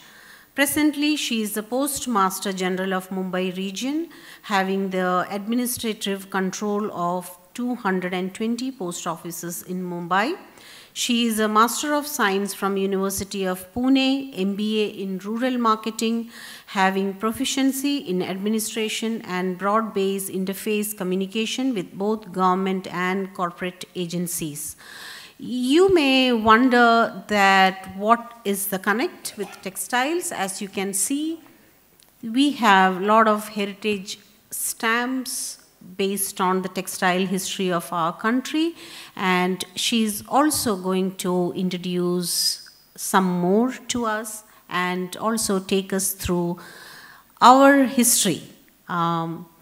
For the seniors here, the post must be holding a lot of sweet memories, fond memories, proud memories. We used to receive results and I don't know what not through post, which is gone digital these days, sir, because digitalization is the theme of the day. So, Chairman, welcome to Ms. Swati Pandey. May I also extend a warm welcome to Ms. Arora. Thank you, Chairman. Ma'am, stage is yours. Well, good afternoon, everybody. I have met a few people yesterday evening, and actually I feel, what am I doing here? You know, because you are people from the textile industry, machinery, everything textiles. I like everything textiles because it is an inherent, part of Indian culture. So I think to spin a tale in which we should be proficient at, because when you are administering about 5.5 lakh employees, which would mean at least 500,000 people, you have to spin a tale once too often. So that's where the India Post tale comes, a tale that is also recent, of only 160 years. So again, the challenge is, how do you keep an organization that's just 160 years young feel younger? So I thought the best part of that would be to introduce that the hotel that you're in, the Taj, that came as a symbol of Indian pride in the year 1903 by Jamshedji Tata, and his young boy, of course, when I have taken his story, he was not so young, read, "As you see, gentlemen, I am but a postman," which means a person as reputable as J.R.D. Tata had this emotional connect with the postman. And he says, it is no exaggeration. In the old days, it was my job to deliver the mails because he was the person who pioneered the first airline industry in India vis-a-vis the Tata Airlines. That his first flight was in 1932. So that is the emotional connect every Indian has with the quintessential post office, because the postman, as you know, is not only a man who has delivered mails, and India, which is even today predominantly rural, 60% of my population stay in the hinterlands. I wouldn't say rural India anymore because the urban-rural divide has really blurred. So I would say the hinterlands are not so congested cities. He is not only a person who delivers mails, he is a major source of change vis-a-vis rural financial inclusion, but he is also your psychological counselor, because unlike many countries, we do not have therapists dime a dozen. So when you need therapy in rural India, you call your postman and seek therapy. So that has been the job, you know, the old traditional job of the postman. I just wanted to connect because I was, you know, addressing a forum of East Africans. So I was just connecting that in 1913, the great, you know, the independence or the first stance for independence in Kenya with Mekatilili Wawenza, a simple Kenyan woman who stood up against the colonial might. Similarly, in 1913, we had the great British might bringing up the Mumbai GPO by John Begg. So, colonial histories, I wanted to just draw a parallel. And remember, the workers were Indians. The architect was a Scottish gentleman, John Begg, who was the guru or the professor of the person who made your young Gateway of India, because Gateway started in the year 1911 and ended in 1923. And the funny part is that the British wanted to, because it came after the revolt, the first revolt, they wanted to build something that looked Indian, kept Indian money, and yet was, you know, somehow by the British architects. So it was not built by the Indian. The labor class was Indians who again stood up in revolt later on. So India Post, funnily, has woven the colonial history alongside the current India. I would again say that the East African postal history is very similar to the Indian postal history because both of them had colonial roots vis-a-vis the East India Company for us and the Imperial British East Africa Company that started in Kenya, mostly in Mombasa and Lamu. And in the year 1890 was the first postal system that came up in Kenya, further spreading to Mozambique, Uganda, South Africa. And if you see, the fun part is, during an acute shortage of stamps in August and September 1890 in Kenya, which was the first postal system, stamps of British India, or then East India, had been taken, postmarked Mombasa and Lamu and used in East Africa. So that is a connect that, you know, you have collectors who have a stamp that was printed in Indian Mint, postmarked Mombasa and Lamu, and used as a postal surcharge in East Africa. So coming to again, as I say, we are the world's largest postal network. You know we are not the world's most populous country, but we have a network that far beats, you know, we come number 2 in population, but in China, there is only 40,000 post offices. And in India, we serve about 1.5 lakh post offices. So that is our service obligation towards going to every person in our rural hinterland. Thank you very much. I brought this up because, you know, I wanted to show that we are always relevant with the socio-cultural milieu of the country, and this we are commemorating, as all of you are also commemorating, 150 years of the Mahatma Gandhi, father of the nation. So we've had different schemes, that letters posted in this letterbox, a letterbox, you know, in different places in this country would be provided a pictorial cancellation of the charkha. That is how we make ourselves a little popular, a little collectible oriented. We have, unlike a lot of people who think that we have frozen in time, no, we have been reinventing ourselves.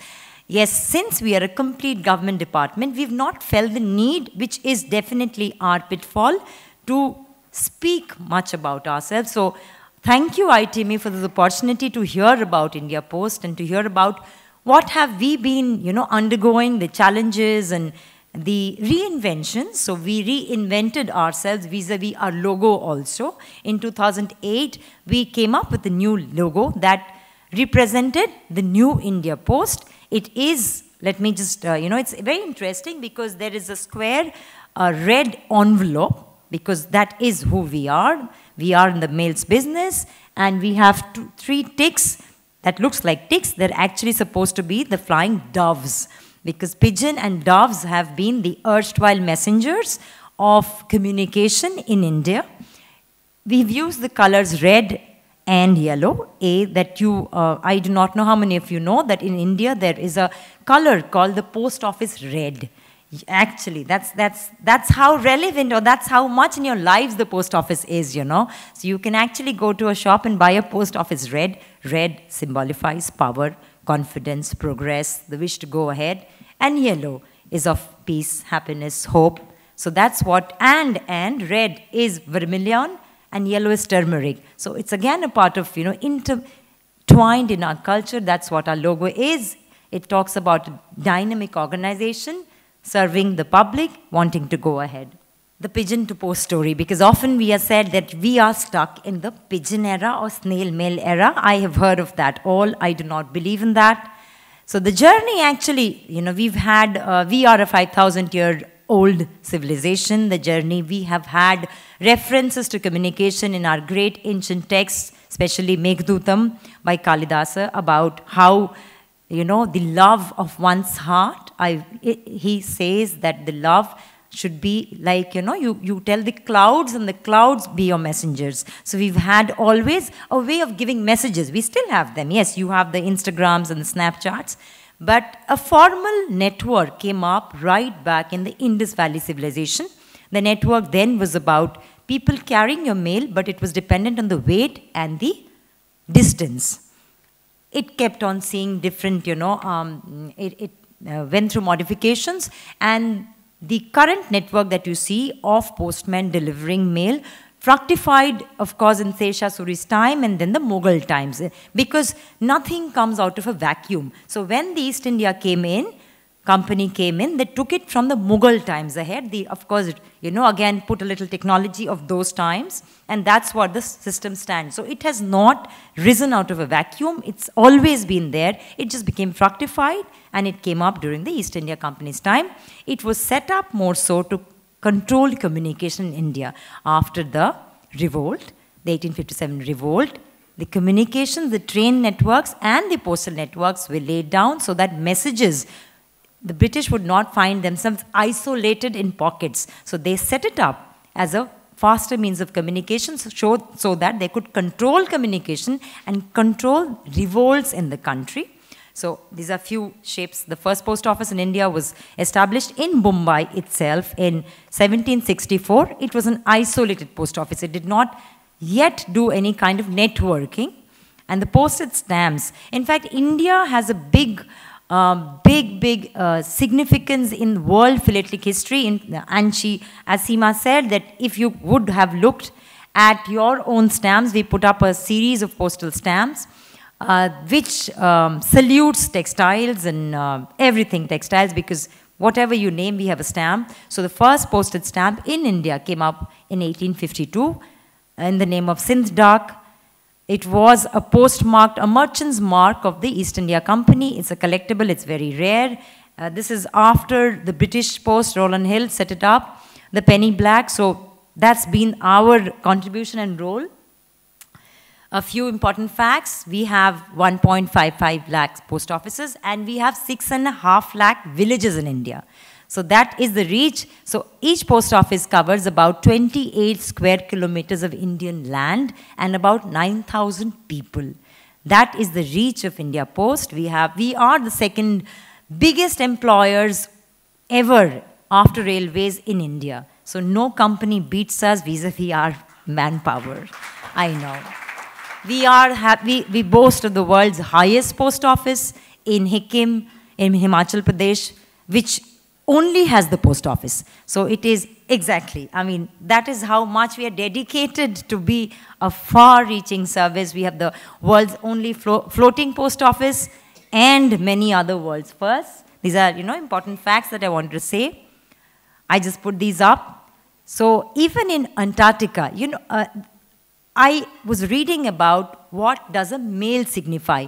The mail signifies man's conquest of something. So when Apollo 11 landed on the moon, do you know that the orbiter had 3,000 letters in transit on the moon, written by American people, so that it ever came back, it would say that yes, Americans landed on the moon. So that is how mail has always been emotional. It has also signified, territorial conquest, because that was also territorial conquest, man on the moon. So we have our post offices in Antarctica. We set up the first mission in Dakshin Gangotri. We have it in Maitri. And 10,000 letters have been posted from Antarctica that have reached the mainland, signifying, when you say the emotional connect, this is the emotional connect. This is how you feel about a letter even today, though I always say that it's India Post because we have been in the business of post, but we are much beyond that. We'll come to that later. We also have a service called the Army Postal Service, which was set up in 1856. We have 2 base stations. This is for the army and the troop movement. We have one in Kolkata and we have one in Delhi. How is this important? Not only it does mails, not only it does insurance, because every soldier of the Indian Army is insured by something called the Postal Life Insurance, among others. So we are the biggest insurers vis-a-vis government sector. But what does the Army Postal Service actually do? It knows your troop movements. So we work very close with the military intelligence about your troop movements. And since, as I said, 28 square kilometers has a post office, whenever there is intrusions, it is first reported by the postmaster, not by any, patrolling officer, because, as you know, border posts shut down during the cold seasons. A post office never shuts down. So whenever there is any intrusion in the big Indian frontier that we have, it is known by the post office system. And that is how Indian Army and the postal network work very close tandem to each other. And the entire, so if you have to write a letter to any soldier, you do not know his address because they're often posted in forward posts. So you just send it to Base Camp Post Office 1 or Base Camp Post Office 2, and that is all the family knows. And the rest is done by immense amount of, postal networks that go. They are on deputation from the India Post, and also a few from the Army Services Corps. So that is the reach also of India Post. They've had their own logo of a flying swan, again, a messenger. So this is a few things that I carried out. So Aachen Glacier, we have an Army Post Command, open all the year round. The Postal Post Command, the Army Command shuts down during the cold season, but the post office is not shut down.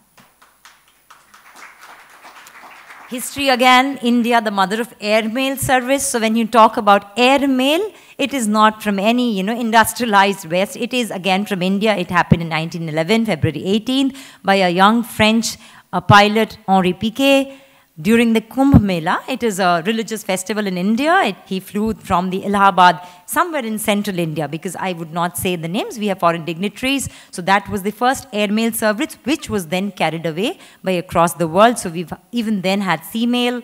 and the railway mail. And Indians and the young students who are here, you would be hearing trains in the name of Howrah Mail, Bombay Mail, Kalka Mail. These were trains that carried mail. That is why they were known as mail trains and not, you know. So when I joined the services, I always knew Howrah Mail because I traveled from Kolkata to Bombay. I had no idea that they were named because they carried mail.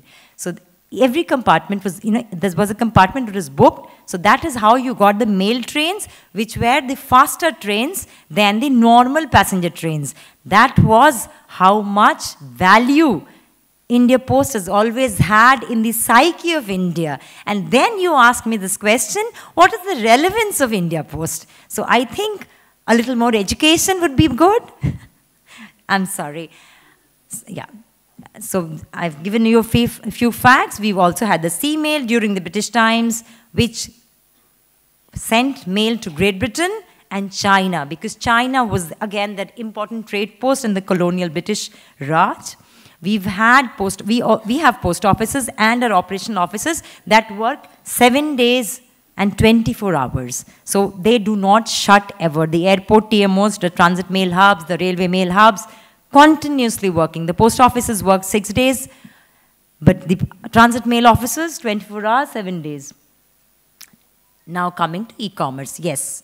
It is true that mails have fallen. You do not write letters. We are aware. There's a 10% mail fall across the world, including US. So how do postal services survive? They survive because youngsters have refused to go to the malls to buy stuff. They want to click, click, click. That's the e-commerce portal. So even when you click and you buy, you need somebody to physically take your parcel from X destination to Y destination.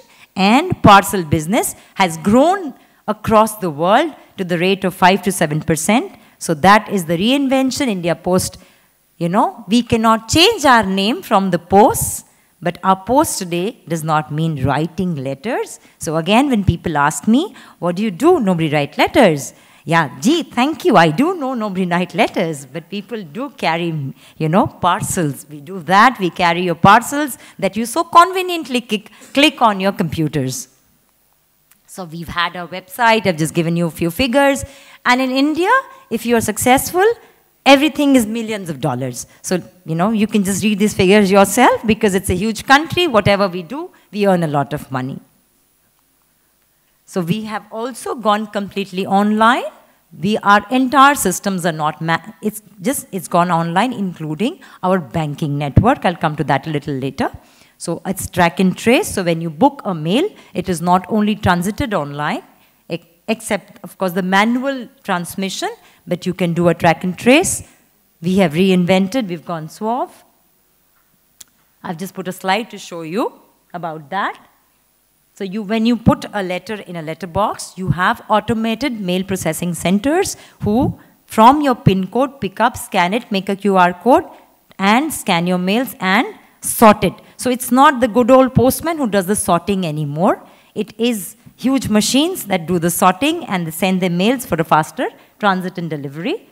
We have the biggest bank of the country. That is what I would like to say, that we have the biggest bank of the country. We have, like I said, 1.55 banking units, because every post office is a bank. And our nearest competitor is the State Bank of India with about 40,000 branches. So that's how we beat our nearest competitor. Yes, we have if you say that you're not swanky as a bank, we do not want to be swanky, because when a normal man from our hinterland comes to a post office, he feels comfortable. He feels that he has, and our minimum balances are very low, so as to bring the unbanked sector into a banking network. Thereby, we guarantee people who are unbanked. As you know, the same condition for Africa, a lot of people, more so women, do not come from a banking organization. They do not have banking accounts. So you have to do a financial inclusion. The World Bank report says that India Post has, the best performance, getting the hitherto unbanked class to the banking sector and helping them away from financial exploitation. We have last year launched our own bank. So we have two banking networks, one that we run as an agency of the Finance Ministry of India, from which we get agency function charges, which is a savings bank. And we also last year launched a payments bank for small payments, which eventually we plan to do a microfinance bank, because again, I do not know if students from Bombay are aware that often in rural India, when you talk about farmer debts, the debts happen because the debts pile up. A small loan is often repaid back. It's the huge loans that do not get repaid back. So we are planning, because of our network, to open a small finance bank. Then we come, of course, like I said, we are colonial past, so we have 36 heritage buildings, each of them fantastic pieces of work. Tomorrow you are invited. I think there's a group, Seema, that's coming in to have a heritage walk in Mumbai GPO. You're most welcome. You will see the grandeur of heritage walks alongside a working post office, because India Post has not made museums of these buildings. They are older than your museums. Bombay GPO is older than the Chhatrapati Shivaji Museum, but it is a living post office where people work. So, you know, I open my doors to you. Please come and have a look at the grandeur of all of it. I bring you to philately. What is philately? People say it's the collection of and study of postage stamps. Philately actually means out of the gutter. Gutter. Gutter is a term, technical term. It's the distance between two adhesive stamps. And you know, gutter is the mental block. So in older days, when, you know, also Google Guru was not around, stamps were a medium of understanding the world. So they got you out of the gutter. So that is why the word philately said out of the gutter, away from the morass of general living and a little enlightenment. So stamps are perhaps the most suave and silent documenters of history.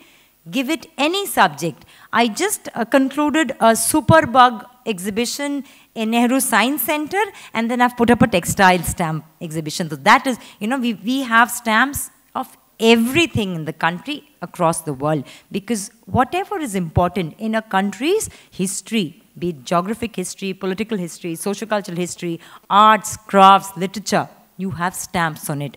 You know, that is how they document what is happening in every decade and every year, and you can have a passage of information through stamps. You can just read, this was 1840. I just put a few, you know, historical facts about stamps. I would like to say, which is bring out about India's most costliest stamps. The iconic 10 rupee Gandhi stamp in 1948 was launched after independence. 47 was our independence, and it was stamped with a service overprint. As you see, the service overprint on the stamp there. One second. The service overprint, right? It was issued for the use of the Governor General of India, making it the world's least printed stamps. It only has 200 specimens. It is a very expensive stamp to trade. So if anybody of you has this stamp in your grandfather's album, for sure sell it. It will make you a millionaire. Even after 70 years later, the 10 rupees edition of the 1948 Gandhi stamp is a real gem.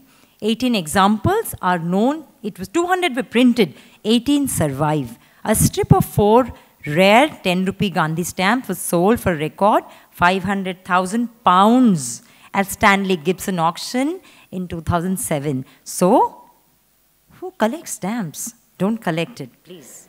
Don't be rich. The 4-anna stamp, I'm again talking about the rare Indian stamp, the 4-anna stamp, bicolored lithograph stamp, issued in 1854 with the head of the Queen accidentally printed upside down, is regarded as the costliest Indian stamp. This stamp, popularly known as the inverted head, is the world's first invert error, because we were the second printing, stamp printing country. So it would be the world's first error. Only about 28 copies of the stamp are known to exist. The value of the stamp is $100,000. We have, again, people who are coming to Mumbai GPO. We have decided that we will make ourselves a little more popular vis-a-vis the youngsters. So we have something called a My Stamp. So you can go down to the GPO or many philately bureaus, take your photograph, and have a stamp of your own self that is a usable stamp.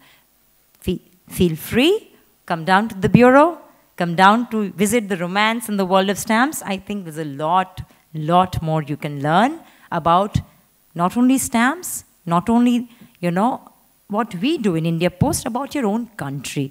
You deserve that. Thank you very much. Does anybody want to ask any questions or have any interaction? Mike? I can answer a few questions about Indian textiles out of common knowledge. Missionary, zero. So. Hello. Yes. Hello. Yes. What do you think future of post office, the way things are happening? I said parcel. That is the future of post office. Okay. And the banks, because in India, you need financial inclusion. Your big banks are not doing enough. And I feel that you need to bank the unbanked sector. You need to give them that kind of, you know, cover, financial cover. So parcels and banks, yes. Do you have any plans to use your existing logistic structure for some other services as well? We do, for every service. In fact, we have a MOU with the Ministry of External Affairs. You can come to select post offices and have your passports done. You can, yeah. We have a passport service. Then Aadhaar. We are the biggest proponents of Aadhaar in the country. You can come and make your Aadhaar, update your Aadhaar. As you know that you have a if you know or do not know, you have a mandatory Aadhaar updation at age 5 and age 15. So if you have children who have not updated the Aadhaar, please walk down to the nearest post office. I'm a big marketeer, but beyond that, so yes, the government leverages Aadhaar with us, the passports with us. We do a multiple outreach activities for other ministries of the government. That is how much they believe in our network. Because like I said, 28 square kilometers to one post office. You will not find anybody there. Okay, thank you. Thank you very much. Remember collecting first day covers. Yes. Do you still print them for all stamps or only for some stamps? We print them for all commemorative postage stamps. In fact, anybody who's interested in philately, there is IMPEX, India Philately Exhibition, being organized by the Philately Congress of India, that is not India Post, in World Trade Center right now. Please go and have a look. They have championship class displays, really good displays. So if anybody has been a person who's interested in philately, world philately, please come, walk down to the World Trade Center and have a look. I wanted to ask you, what's the relevance of stamps in today's world? I would say that stamps are the, a fun way of learning in today's world, because in every textbook, you have photographs, right? You could also have a stamp there, because stamps, remember, document your own history. So whenever the country feels, believes, commemorates something, you have a stamp. In fact, I always say, if there's something important, stamp it. That's what Seema is doing tonight. Because of your function or your meet being important, you are having a release of a stamp. So whatever has been important in every country, not only in India, they have a stamp commemorating it. So, go ahead and stamp history. That's the importance of stamps. They document your history and they teach you about it. Thank you. Now, I just, first of all, like to make a remark. Thank you for this very interesting presentation. Thank you very much. And it was very good to see that you are doing Industry 4.0. You've got this e-commerce, you've got automation, scanning, and you've got even individualization with the My Stamp. But I just got a simple, practical question. Yes. How much will cost a letter to Germany, and how much time will it take? Regular letter. Right. See, a regular letter that you're doing through ordinary post, yes, I think should reach Germany within 4 days' time. 4 days. And it will me cost how much? The normal letter costing would be about, how much, Kia? Normal letter. Normal letter. Yeah. 50. Okay. That's right. But if you have a speed, if you do it through EMS, yeah, it goes in 3 days' time. Okay, perfect. Thank you very much. Yeah, thank you. Hello. Yeah, we have different categories of mail. You have just an ordinary mail that you can, put it on the mail. It's just 50 paisa that the government puts it for the outreach. But yeah, that's technical. You're not interested. Hello, last question. When we see a postman, we think of old days. Do you have any efforts to train them or come out with some different training programs for them? Sir, you've asked me a very wrong question. I'm very caustic in my remarks. When you say that, when you see a postman, you think of old, maybe that's because you are old yourself. Because have you seen a postman recently? He roams around with a smartphone, with an app downloaded. He delivers, exactly. Oh, there's a young man here somewhere. Great, thank you very much. Yeah, he scans your mail. He does not take a signature. He scans, you sign it through an e-pen. And he uploads it into the track and trace right at your house. He opens your post office bank at your house. He gives you money at your house. You tell me he's old? Not at all. Not at all. My perception is old, maybe.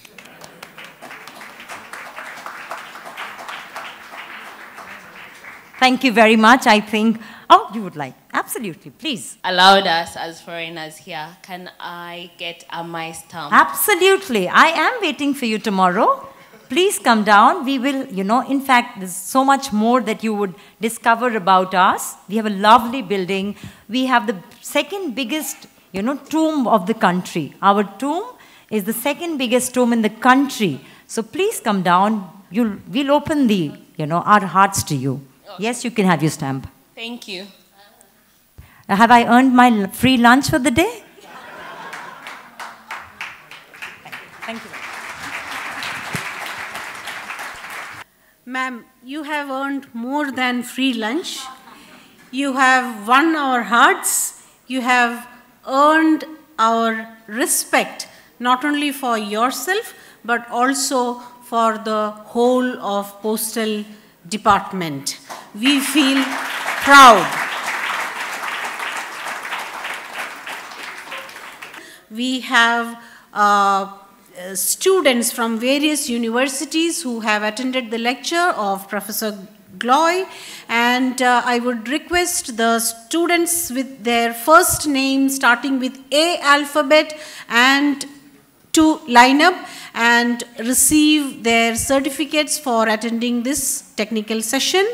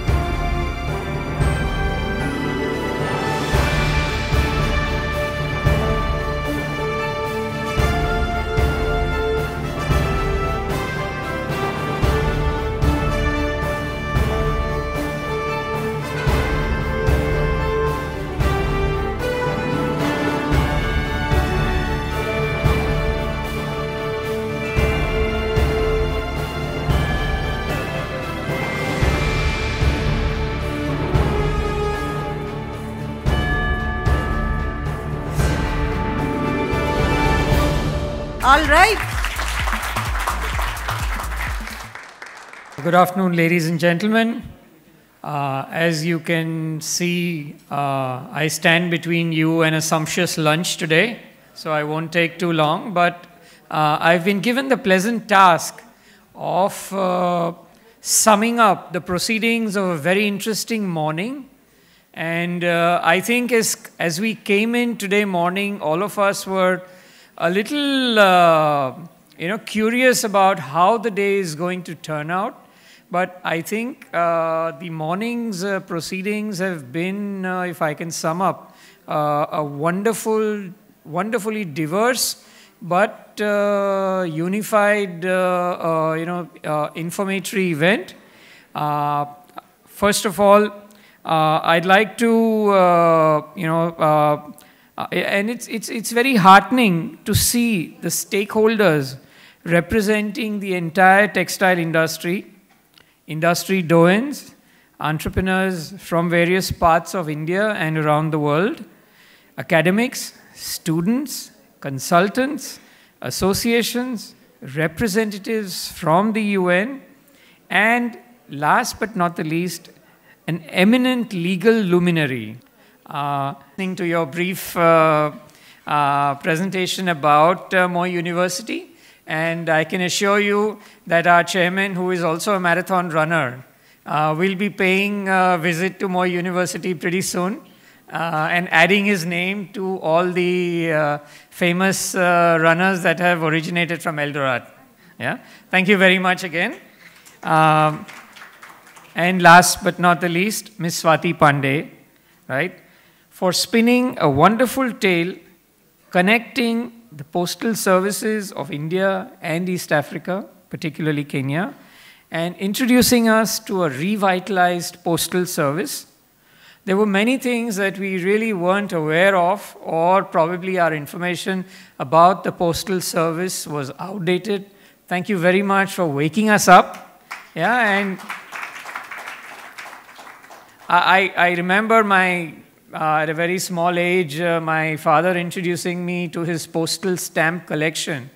And for me, that was a wonderful window to the outside world where you could see stamps of different countries, of different shapes, different sizes, different images. I think it was a wonderful world.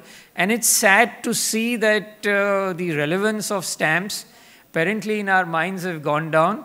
But it's also heartening to know that there is a very small but enthusiastic community of philatelists, stamp collectors who've still not, still follow this hobby with a wonderful passion. Also, I think I must look back on my dad's collection and see if I have that service stamp there. I mean, maybe that might, kind of bring a few $100,000 or euros. Yeah. That there was an army postal service dedicated solely to the army was also something new that I learned today. Very interesting facts about today's postal service. Thank you very much, and I think we all should look forward to tomorrow's visit to the GPO. How many times have we passed by the GPO and wondered, what a wonderful building, why can't we go and look around? And what better opportunity than to have the Postmaster General herself hosting us tomorrow. I would like to encourage you all to take advantage as many as possible. I hope we won't be overloading you. But please, these opportunities don't come often. So all in all, I think it's been a very eventful morning. I'd like to thank you all very much for being here early enough, and invite you to join us for lunch. And also in the afternoon, we have some very interesting sessions. Thank you very much once again, ladies and gentlemen, on behalf of Mr. Harishankar, Chairman of India ITME Society, Seema, and her team at India ITME Society. Thank you very much again.